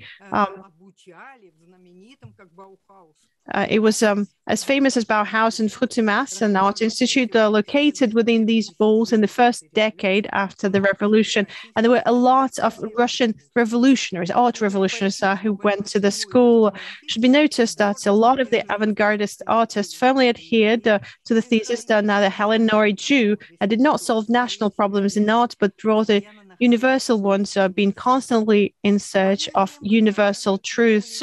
Rembrandt's works are also a part of the analysis and the laboratory research. An example is a diary entry by Varvara Stepanova, indicating that Rodchenko planned to understand the laws of composition of the judge masters, including Rembrandt, of course, in order to compare them to his own. Zhekin recalled that his friend, Vasily Chikrigin, next one, please, a brilliant boy who lived only 25 years. He loved Rembrandt endlessly. Lebedev writes, the first strong impression, the magic of Rembrandt's Asura-Man and Esther in a small museum hall at the Rumyantsev Museum. She went there just to see the small canvas. Near Rembrandt lived, in one of the portraits was one of the famous Frutumas teachers, was Konstantin Istomin. He was noble by birth and not a Jew, but what his students, including Jewish ones, recalled in creating a new art, they came to his only living room that was also a studio.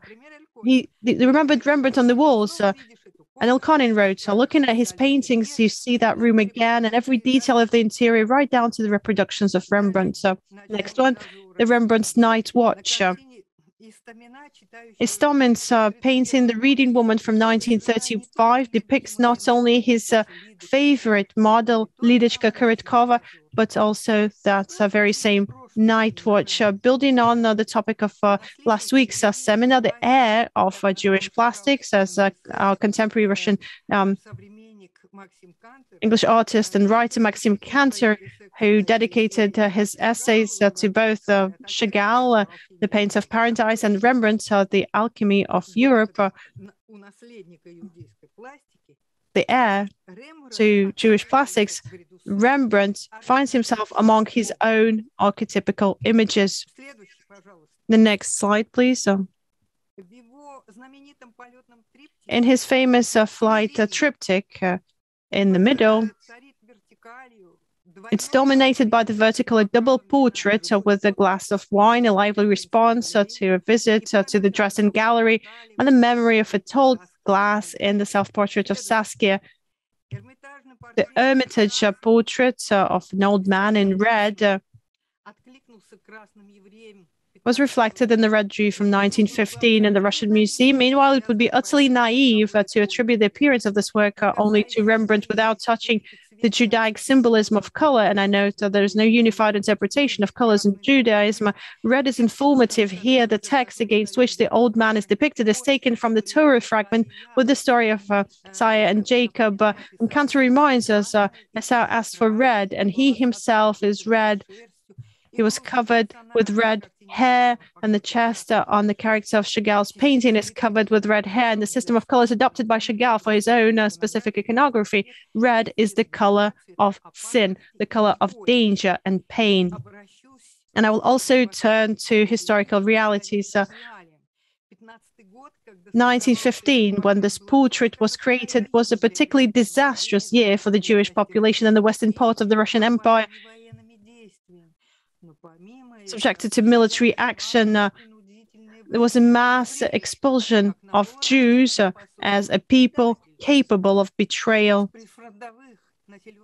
From the frontline settlements, the Jewish question would be resolved not only through deportations, but also through pogroms. And thus Rembrandt once again finds himself in the thick of contemporary geopolitical events. Thanks to the artistic response of the kindness and not at all revolutionary Chagall.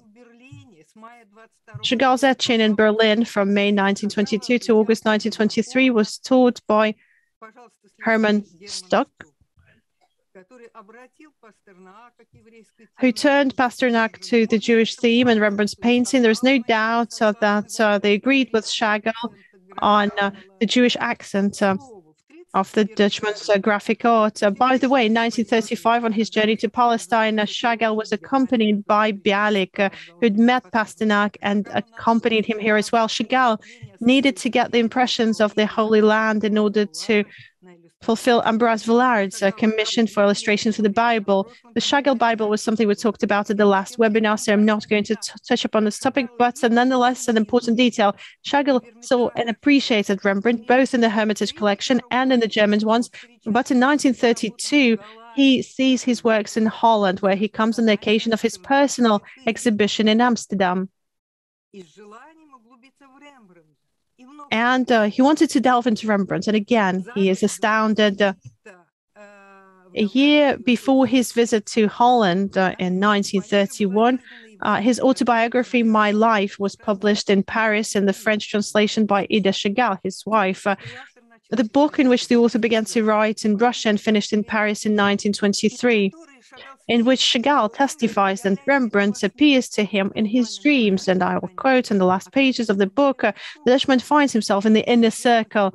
I'd rather think about my loved ones, Rembrandt, my mother, Cézanne, my grandfather, my wife. And I emphasize Rembrandt tops this list. Some of the last lines, and neither the Tsarist nor Soviet Russia needs me. I'm not understood. I'm a stranger here, but Rembrandt loves me.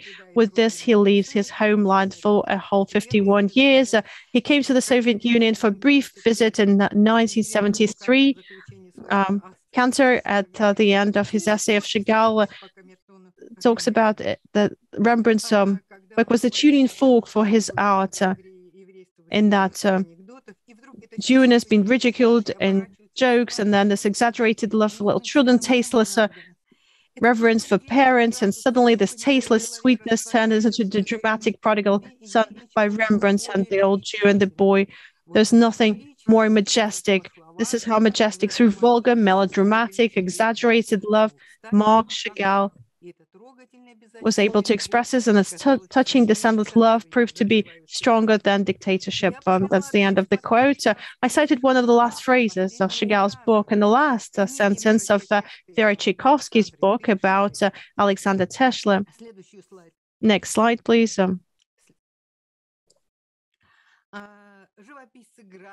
A painter, a graphic artist, an acknowledged classic of stage design, as Wikipedia puts it. This book is called Teschler, The Naughty Age. It reproduces a virtual meeting between Marc Chagall and Teschler. We go a path winds through a shady garden, and they talk about Russia and potentials and appealing Russia, about painting, about Jews, about the revolution, about Rembrandt, and of course about women. In 1921, Chagall began cooperating with the State Jewish Chamber Theatre. We're not going to talk about these works, but they were saved by Chagall in the 1940s when the theatre was closed down and the director Mikhail was murdered. Teschler was working closely with the theatre. Next slide, please. And the way he interpreted the images of the performances and recorded the plastic nature of the characters, you can easily detect an homage to Rembrandt. Rembrandt will confirm this because he showed very similar Rembrandt's pictures to this one. Incidentally, the idea that Rembrandt was not only a subconscious but also a conscious reference point for Teschler is confirmed by many episodes of his life. For instance, his protest against all systems. Why does nobody talk about Rembrandt's system? There is no system. There are brilliant artists, not once or twice in Teschler's works and his graphics and his painting and his theatrical and decorative art. Characters akin to Rembrandt's world emerge. The carousel. More than once or twice, he talks about Rembrandt's old man as an expression. We can recognize him in the watercolor of the Jewish wedding and other pencil drawings like the prodigal son. This is a Teschler theory. 20 years prior to that, prior to these works, I showed a young portrait of him during a discussion on the occasion of the first discussion exhibition of the Associations of Active Revolutionary Art. This is 1924. Next slide, please. Not this one. But well, you can have a look at this one too, because it's very important. That displayed abstract works of Teschler from the series The Color and Form in Space. Solomon Nikritin, one of the most radical avant-garde artists, the future master Robespierre, as he was referred to, and to us he's the series analyst. Starting from 1925, he headed the analytical cabinet of the Museum of Pictorial Culture. So Solomon Nikritin compared the author to Rembrandt, and the young artist was very much embarrassed by this comparison. A contemporary researcher tried to understand where the analyst Nikritin could have had such a distant comparison, where it came from, and she finds it fair, since Teschler's understanding, and I quote, of human nature, the cosmos, the interest for the mystique of existence, and the light that forms from nowhere, the radiance of colors, brings him close to Rembrandt. And very recently, last year, in Tretyakov Gallery, there was all his exhibitions were hugely successful. There was this great exhibition of a bright Russian 20th century artist, Falk. And finally, well, a pupil and a teacher in Moscow School of Paintings, he explained the problems of color on the example of Rembrandt. His student would say, Falk often told us about Rembrandt, but his fourth wife says he understood that Rembrandt is even more necessary for him as a guiding star than Cézanne. In his autobiography, which he wrote in 1956 for the French critic Jean Caim, Falk indicated this, I quote, "You ask about the artists who had the greatest influence on my work. Of the old masters, Rembrandt has had the greatest influence. In my youth, I neither liked nor understood him, but now he is the pinnacle of art of all time." In fact, the fascination with Rembrandt happened already in the early 1920s. His works confirm that. In his art, he references Rembrandt and Cézanne. In the words of Kirill Svetlyakov, he says that this is an important task for Falk. I'd like to show the works of 3 artists, but quickly, please. Next, please. So this is Falk's disciple, and this is Dima Gutov, and there are 2 more. I'm just showing you the scale. In fact, this is made of metal, and Rembrandt, another look. This exhibition took place in 2015 in Pushkin's museum.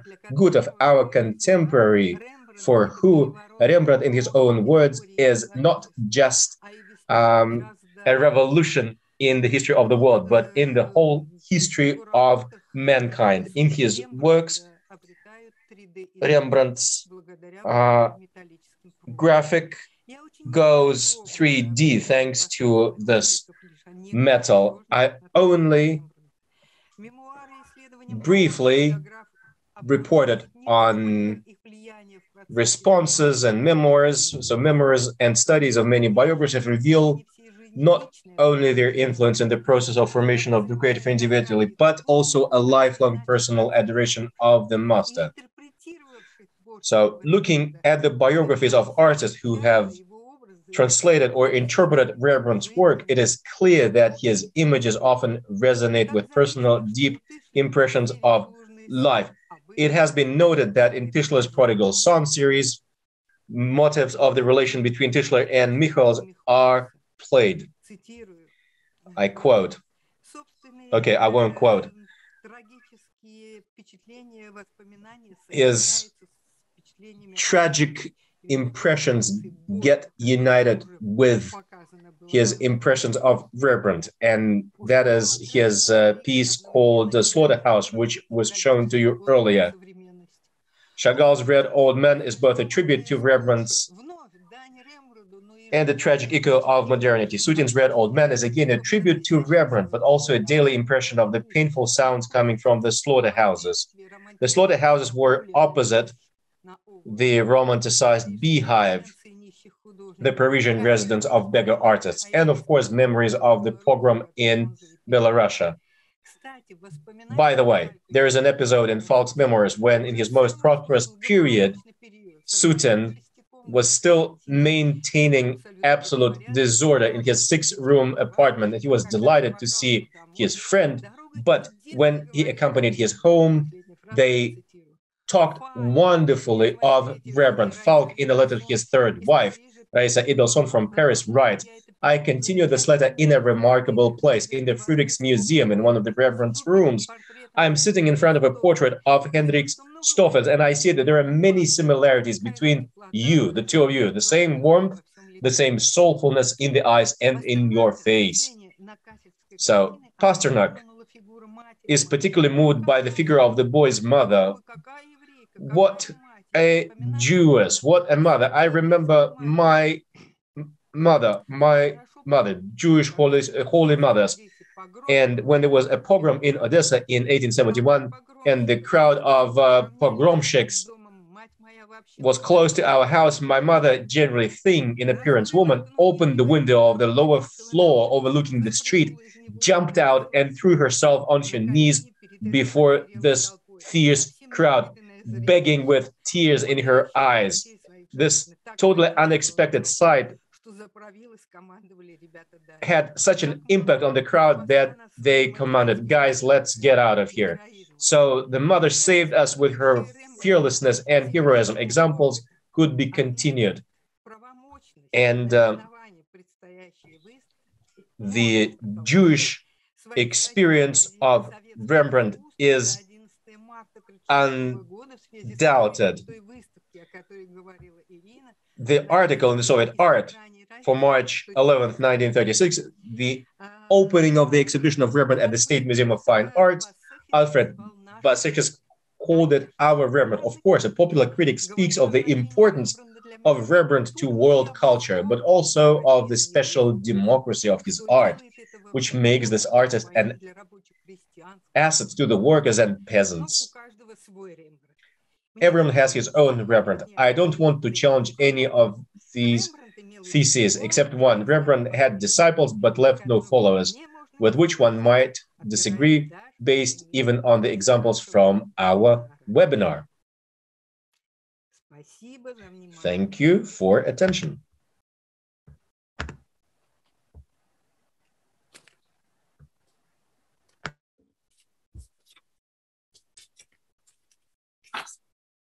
Gary, please switch on your microphone.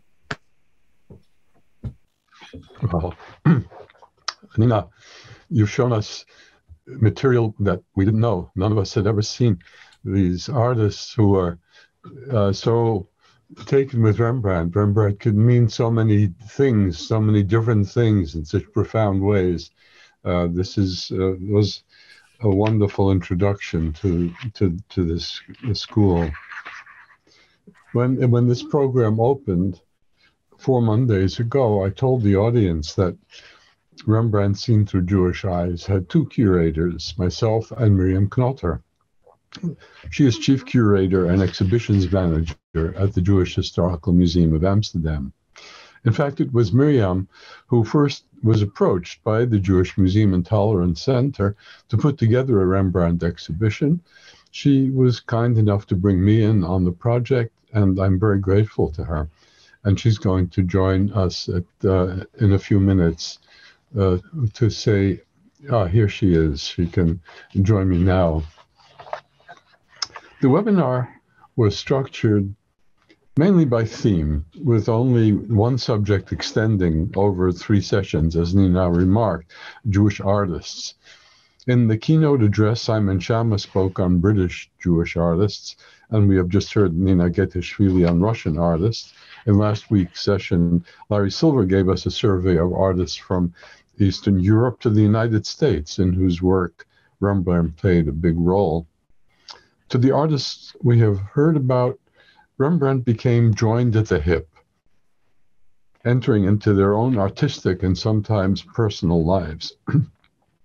Our other 3 themes have more distance and abstraction. If I may remind you, the section on Jews and Judaism, Rembrandt's own work, spiritual values that united and divided Rembrandt and the Jews in the art world and Rembrandt, and all will soon be available on YouTube. What I have taken away from this intensive experience is partly a confirmation of the idea that brought us here in the first place. That is, that the ways Rembrandt was seen through Jewish eyes had meanings and sentiments of their own that would not have occurred to non-Jews. The old men and old women in his paintings who were seen as Jews opened up possibilities for identifying with them, the artist, and identifying with them and identifying with the artist in ways that weren't available to non-Jews. To some degree, the way Jews looked at Rembrandt even had its influence on the image of the artist to all the world. Having said that, I also realized that anti-Semitic attitudes may have been just as important. Much of the behavior of Jewish collectors, artists, and scholars with respect to Rembrandt came about not spontaneously, but in reaction to anti-Semitic slurs or cliches to which they were responding, perhaps even without realizing it. The webinar, therefore, gave me expanded ambition for the exhibition and for our project as a whole. What we have been dealing with is not just a technical issue in the history of art, but existential questions concerning our own ways of looking and our own standing in society. What that means is that each of us as individuals is challenged to test our own thoughts and feelings. We have seen this enacted mainly in the discussions following the talks, and I think all of us are going to continue thinking about what the others have said, which is a great thing. And after Mirjam has spoken and Liya has taken leave, we're going to go into one of these roundtable discussions. Well, dear viewers, fellow panelists, I've had my say about the subjects and the speakers, and I now gladly give the microphone to Mirjam for her observations and closing statements.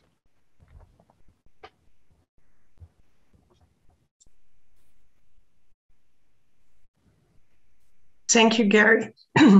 As a long-term companion in our quest to understand more about what is fact and what is fiction, and what we understand better and what we still do not know about Rembrandt's connection with Jews and vice versa, this project and cooperation for this webinar, to which you brought so many important contexts, has been a pure joy. And thank you all speakers today and speakers of the 3 last sessions for sharing your thoughts and insights. And above all, thank you, Liya, Chechik, and colleagues from the Moscow for making this all possible with such devotion. And thank you all, our audience from all over the world, for making this webinar such a success by your attendance. May I end with a personal note.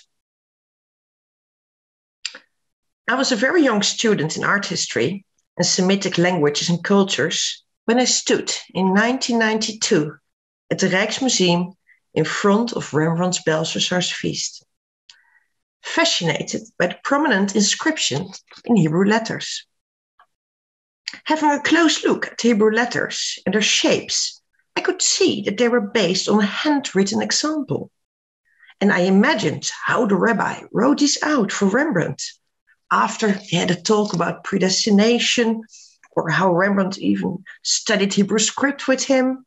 And after seeing more Hebrew inscriptions in Rembrandt's work, I decided in 1992 to write my MA thesis on this subject. Like most people at the time, I was convinced that this remarkable inscription, the only example known in depictions of this scene, was the proof and the result of close collaboration, even friendship between the artist and the rabbi. And indeed, it is a lovely idea, cherished by many, as has been so vividly shown by the speakers in this webinar. But during my research, studying the inscriptions in various of Rembrandt's works and works of his contemporaries, my assumptions that they were the result of such a remarkable and special bond for that time started to shake, and I had to reconsider my entire MA thesis and statement. Because in Rembrandt's works, Hebrew letters that look similar miss the details that distinguish them. Rembrandt makes spelling mistakes, something a rabbi, a calligrapher, or any Jewish scholar would have pointed out to Rembrandt if they were closely involved or saw the end result. But moreover, there were other candidates in Rembrandt's time to provide him with text and knowledge than Menashe, famous calligraphers who lived around the corner. What does this all tell us? I think on my behalf, but as I also heard during our many great panel talks, there's still much work to do. We should keep reconsidering our own previous thoughts and stay open for new theories. And we should cooperate with scholars in many different fields. An important lesson I learned from my old teacher, the belated Ernst van de Wetering, the thriving force behind the Rembrandt research project. And secondly, we should dare to sometimes make a statement, throw a new idea into the discussion, and never forget about different motives that can lead to a certain extent of cooperation. For example, and I quote, "Never forget there were judophiles like me," as my great friend and scholar, curator at the Rembrandt House, Bob van der Bogert, used to say before we lost him much too soon. It's not only up to us. We should involve an entire new generation who work with new technology, combining big data, georeferring maps, 4D reconstructions, of which I see great examples, combine knowledge. I'm looking forward to the future. Thank you all.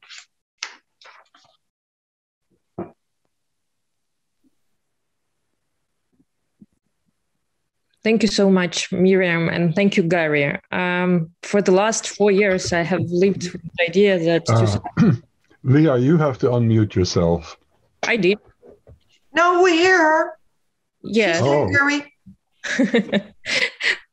Once again, thank you, Gary, and thank you so much, Mirjam, for your words. And for the last 4 years, I have lived with the idea that 2022 will be year of Rembrandt in the museum as well as in my life. If I only knew that the start of this year will be so brilliant. This project was launched in a... I see Michael doesn't hear her and Post doesn't hear her. So no, okay. Something is wrong. Oh, now I hear a sound. You hear me? Liya? No. Yeah, Liya. Well, you need to unmute the original. English or yeah, English. Okay. Liya is speaking English. Yeah, sorry, I speak English. Now you hear me? Yes, now I can. Are we fine? Yes, third time. I hear you. It was meant to happen, so I could thank you forever and ever and ever. Oh, start again. Thank me again. Yes. She did already 3 times. Once again, thank you so much, Gary and Mirjam. And I will repeat my few words that I already said. For the last 4 years, I have lived with the idea that 2022 will be year of Rembrandt in the museum as well as in my life. If I only knew that the start of this year would be so brilliant. This project was launched in a bit different world, together with my very good friend and former chief curator of our museum, Maria Nasimova. I remember our first trip to Amsterdam to meet Mirjam and Gary for the first time and discuss the future of the project. I'm sure back then we knew it will be our most ambitious project, but could not even imagine how much joy and pleasure we will have working with such great scholars and curators. Preparing the international exhibition in the present geopolitical and pandemic times bring incredible challenges. I believe together we are capable to deal with that and bring this project to the successful realization. I thank all the speakers of this series of webinars. This was incredible to see real people behind the names on the book covers we all, I mean museum staff and museum curators, have in our libraries. I hope all of you will travel to Moscow to see our exhibition one day. All of that would not be possible without great support of Museum's General Director Alexander Boroda and the help of the State Hermitage Museum, Mikhail Petrovsky. Thank you once again, and I hope to see you soon in the Jewish Museum and Tolerance Center in Moscow. Thank you, Liya. Yes, October 19th, 2022 to January 15th, 2023. We'll see you all in Moscow in peaceful times, we hope. Now, we have an opportunity to talk to each other. Panelists, you may unmute yourselves. And let's talk about some of the issues that have been raised. Oh, Michael, if you can't hear me, no, Larry can't hear me either. I think it's, something to do with your language choice or unmute original talk? I mean, Liya, you hear me. Roman want to add something, to say something. Yeah, okay, Roman, you're muted right now. I'm not, actually. Okay, now you're not. Yeah, that was a question from Steve Nadler, whether the technical abilities of Salome Thaler was good enough to catch the facial features of our hero Menasseh ben Israel.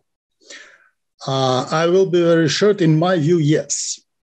The point is that the most important detail was the modello, preparatory drawing. Rembrandt was totally exceptional. And between the printmakers who most probably worked with about no models, about no preparatory drawings. 99% of printmakers in 17th century were working strictly after the modellos, after the preparatory drawings. And we can see how terribly they worked with no good modello. Say, my beloved, my favorite example is Rubens' woodcutter, Jäger, Christopher Jäger. When we look at his works made after Rubens' beautiful paintings, we see the masterpieces of the 17th century woodcut. When we look at his works done after his own originals, after his own modella, one would like just to cry.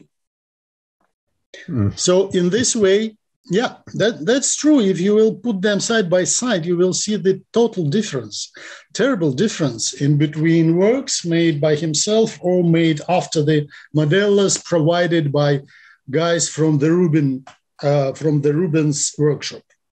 So in this case, since we're jumping right into the most debated issue that we've done so far, and that is the identification of the portrait etching of 1636, I have to say, Roman, that you cheated. My argument was not that there were no portraits of learned people in the 17th century without attributes. It was that Rembrandt never did an etched portrait of somebody in the book world without giving him a book or a manuscript. Can't hear Gary either. Well, okay. The problem is that was, in my view, it was the very beginning. It was the very beginning, and that was the third portrait, if I'm not mistaken, which Rembrandt made like as a portrait, not a Stronier. Yeah? That was my point, that still there was no formed tradition even for himself. For Rembrandt himself. But, so Gary, he had done it resembles mostly the Johannes out of Bogart, also with the form of the frame that is on the lower side. Gary, you're not coming through to either Michael or me. Well, it's not due to me because other people can hear me. So it must be something in your own settings that's keeping you from hearing it. Yeah. Okay, how can we solve this? I figured it out. You have to go to the translation button and turn off unmute original. Right. Larry, you see that?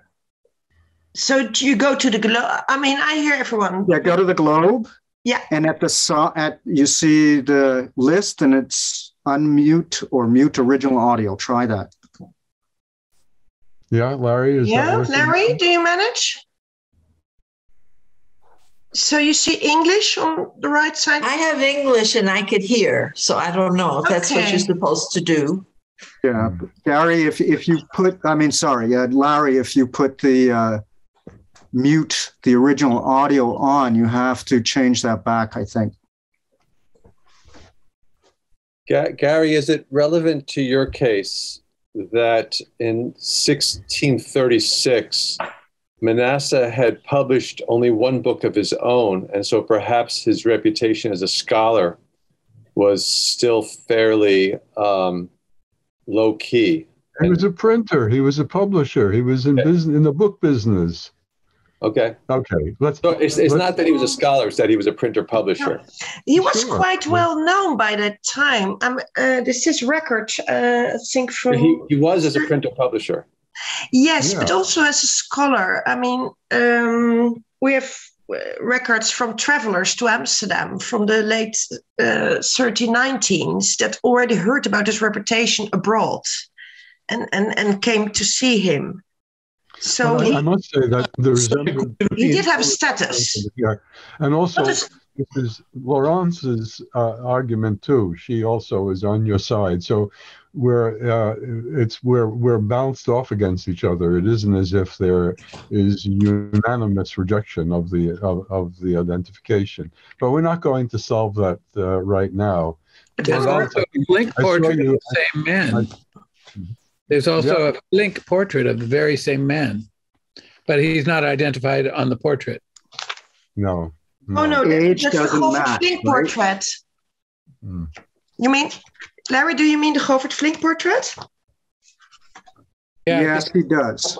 But the age of the man and the age doesn't match with the age of Manasseh. And I assume that inscription is authentic, but yeah, it is. Yeah. So that cannot be. Well, that made me. That's why I kind of went with the idea that we can't. It's very hard to identify the Salome Italia portrait because this portrait, what Larry just mentioned, it very much looks like the etchings, but it can't be Manasseh. Well, you said the Salome Italia portrait. Did you mean the Rembrandt portrait? Yeah, so we basically have three portraits. So there's two etchings, and there is the portrait later attributed to Flink. And actually, the portrait attributed to Flink is, in my opinion, closer to Rembrandt's etching than the Salome Italia engraving. But the portrait can't be Manasseh because there is an inscription that basically say it's the age of the man, and it differs very much from Manasseh. Maria. But I'm still willing to reconsider everything. But there are I have a question for the painted portraits were made after prints, but not vice versa. Yeah. Okay, I have a question for the Hermitage curators. In doing the research, I found out that one of your predecessors, Vladimir Lorenzen Lessing, was Jewish. He was the son of a very famous Jewish scientist, and you didn't know that. So there was a certain reluctance on the part of perhaps of Jewish scholars, Jewish art historians, and personalities to identify as Jews in their social existence and in their professional life. Is there something you can say about that?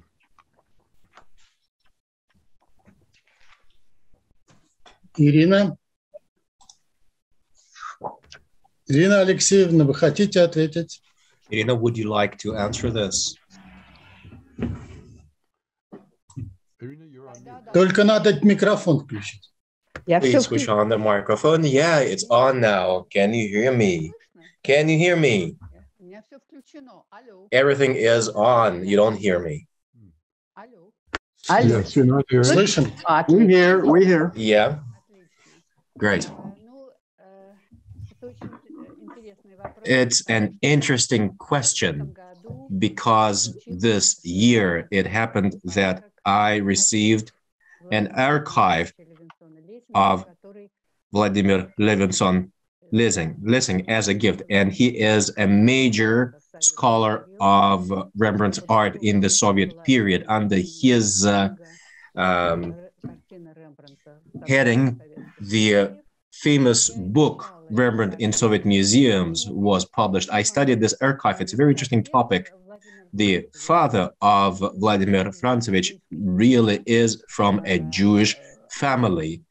They came from Riga. They came to St. Petersburg from Riga. And the father graduated the St. Petersburg University with distinction, but he couldn't stay in St. Petersburg, and he moved to Yuriev. Now it's Tartu in Estonia, because Estonia was being Russianized, and the teaching was in German, which was replaced by Russian urgently. And the father of Vladimir Frantsovich was sent there, and this is where Vladimir Frantsovich was born. And after that, the family returned to St. Petersburg. The thing is that his mother was from Russian aristocracy, a very famous family. And when the boy was born, well, first of all, the father of Vladimir Frantsovich adopted Orthodox Christianity. That was the condition of the marriage. And when this boy was born, he was christened in the Yuriev church under an Orthodox name.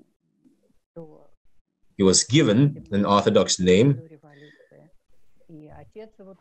and his father was called Fyodor. So Vladimir Frantsovich, he had sort of both sides. His Jewish grandfather and his Russian grandfather, they were great St. Petersburg doctors. They worked in 2 hospitals, both of them in St. Petersburg, for the rich and for the poor. And so this mixture was a mixture of 2 cultures. And the grandfather and his godfather, that was his grandfather, once removed, a famous grandfather. He was a major collector. His last name was Zurov. And so Vladimir Zurov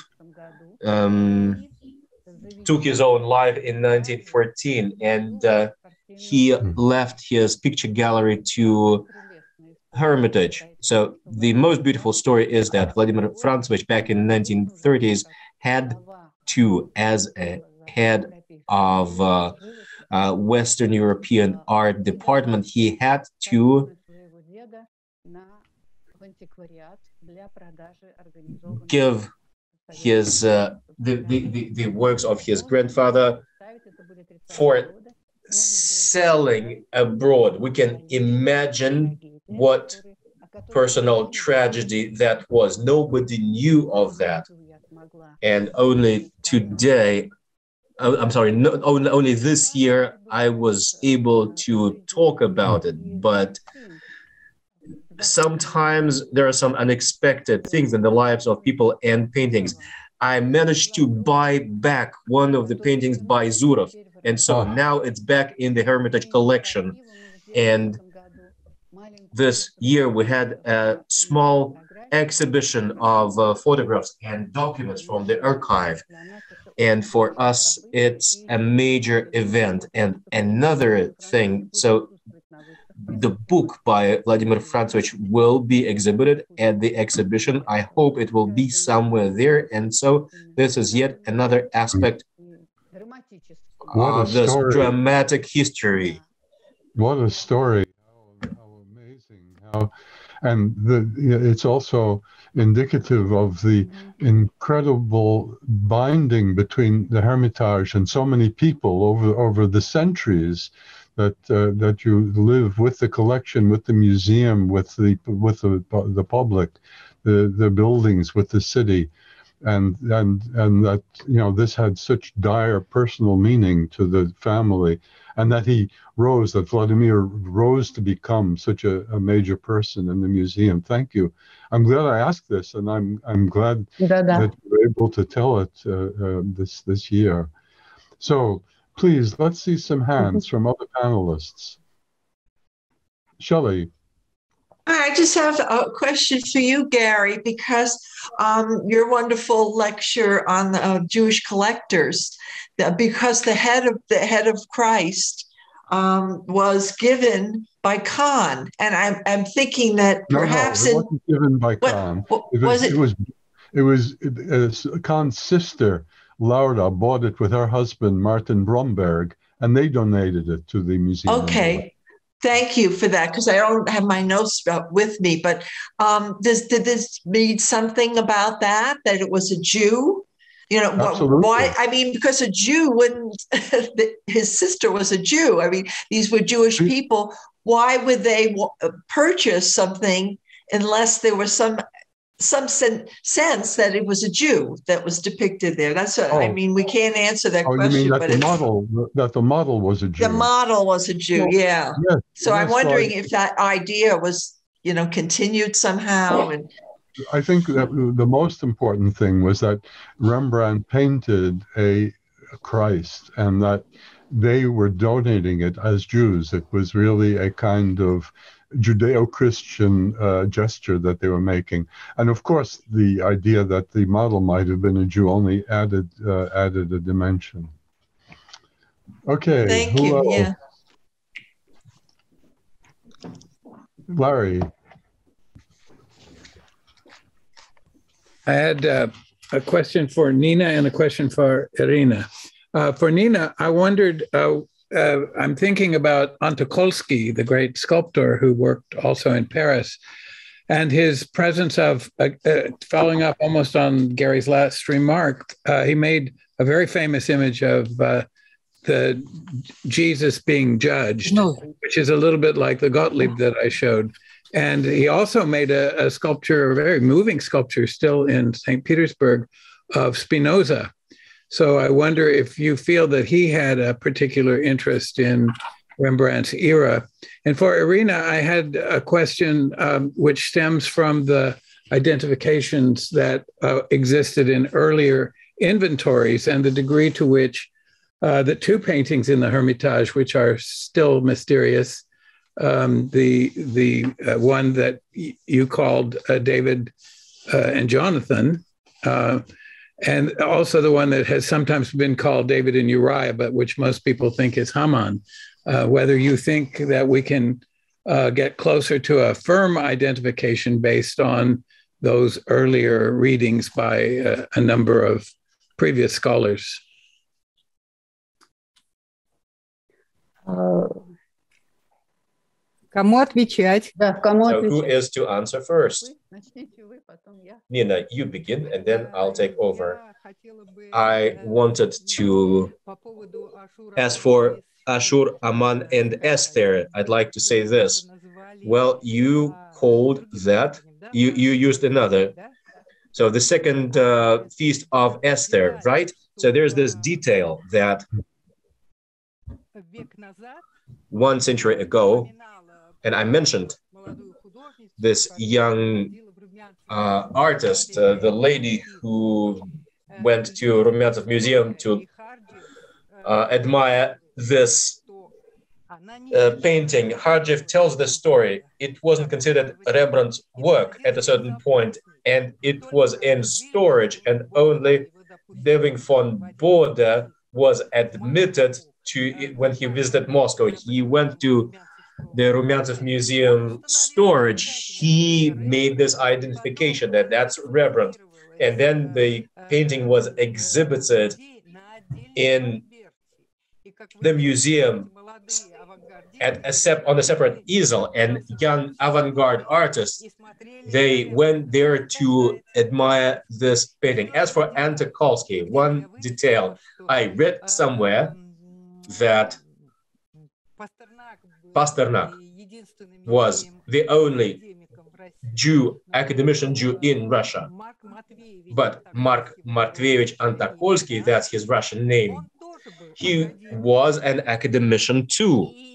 And sure, he was very popular.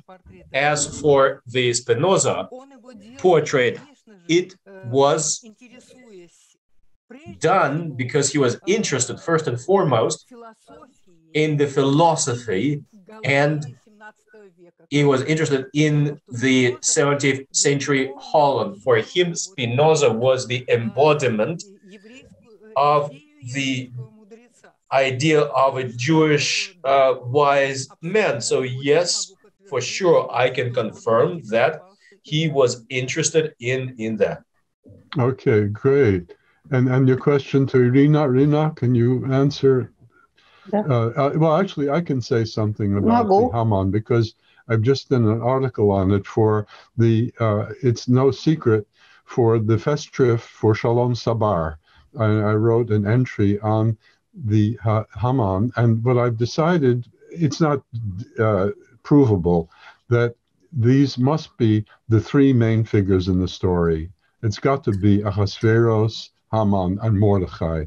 And then it doesn't correspond to any particular scene of that play that was on the stage the year before the painting by Ioannis Ravoutas. It was a distillation of the three main characters who drove the story without Esther. Now, why isn't Esther in it? That's a good question. But that's my take on it right now. I'm willing to give my opinion for another. I sent Irina that manuscript so she knows all of my deeper feelings. What do you think, Irina? Well, I'd like to start. I'll answer Nina. So her question regarding the Rumyantsev Museum. So this painting is from the Hermitage Museum. It was it came to Russia in a rather difficult condition, difficult state. Let's put it like that. So it has always been attributed to Rembrandt, but as you know now, there is this wide discussion whether it is Rembrandt, whether it's not Rembrandt. Then we attribute it back to Rembrandt. That is a part of a biography of every painting. So this painting has always been very successful, very popular. It also suffered greatly. That's the only thing I know. It's the only painting which was transmitted from one basement to the other, which is a unique case. It was in a bad condition, and that's why it was on the so-called special regime that we have. It was sent to Germany. It was restored in Germany by Alois Hauser, famous specialist in that. And then when it was returned, there are changes to its condition, and we do not let it out of the museum because it's really fragile and reacts to changes in environment. As for attributions, so many interesting and attractive opinions and speculations, but after a little while we have to say no to some kind of a new interpretation. The conditions of life of Rembrandt's paintings, there are so many profound humanity that it really gives us an opportunity to look at them differently. And so it's not a coincidence that, well, there was this very interesting story, the fall of Haman, and it appeared as to us, it came to us as the fall of Haman, and we thought that was the, and then for several decades, this was considered as Uriah, another character, and we have a lot of examples like that. And David and Jonathan, that was, it's spelled out in the documents of the 17th century as the story of David and Jonathan. And so this identification changed after that. That is also true. I think we should just come about it as we should be really paced discussing whether it's just Rembrandt alone or him with an assistant. All this indicates is that Rembrandt is constantly on our minds. We're constantly coming back to analyzing and researching these works, and it's an eternal journey. If we ever come closer to the truth, it's a huge joy.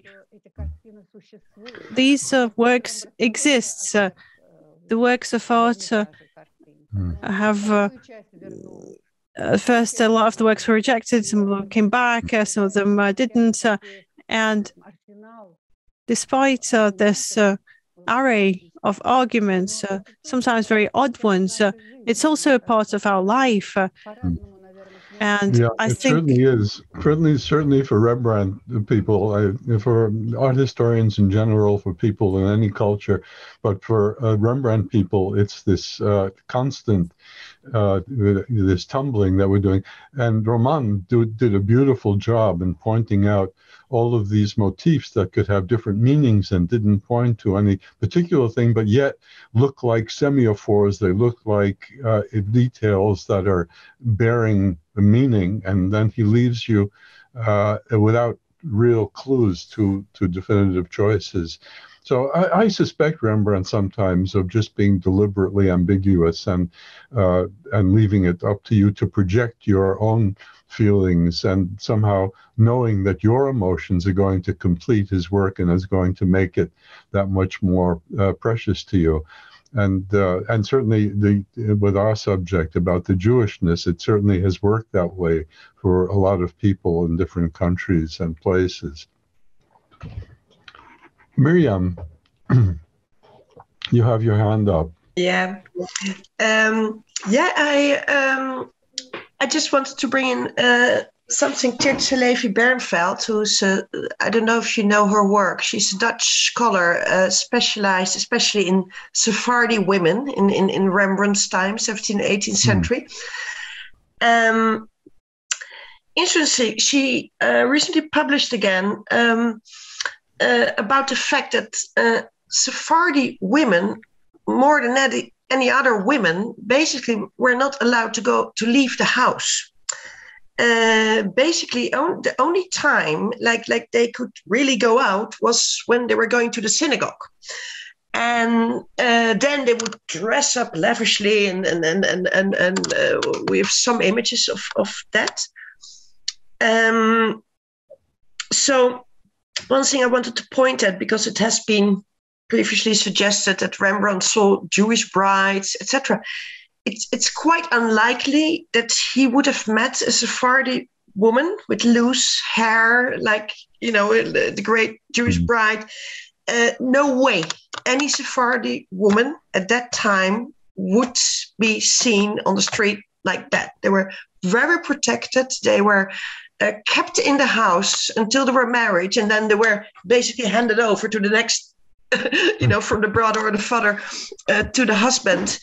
And they were relying on servants that would be allowed to go out. So to go to the synagogue was their moment, but then they would really dress up. And so I think we have to keep the reality in mind of what was visible for Rembrandt at his time. That's a great point. That really is a very important argument, and I agree, certainly. But what fascinates me about the genders of the portraits is that in the etchings, it's always women who are called Jews, and in the paintings, it's always men. Very interesting, Gary. You have a point there.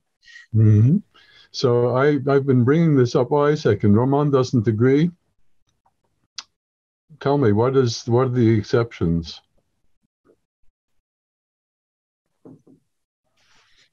We have certain number of exceptions, like the portrait today called portrait of the man in a tall hat, which the model which was most probably a father.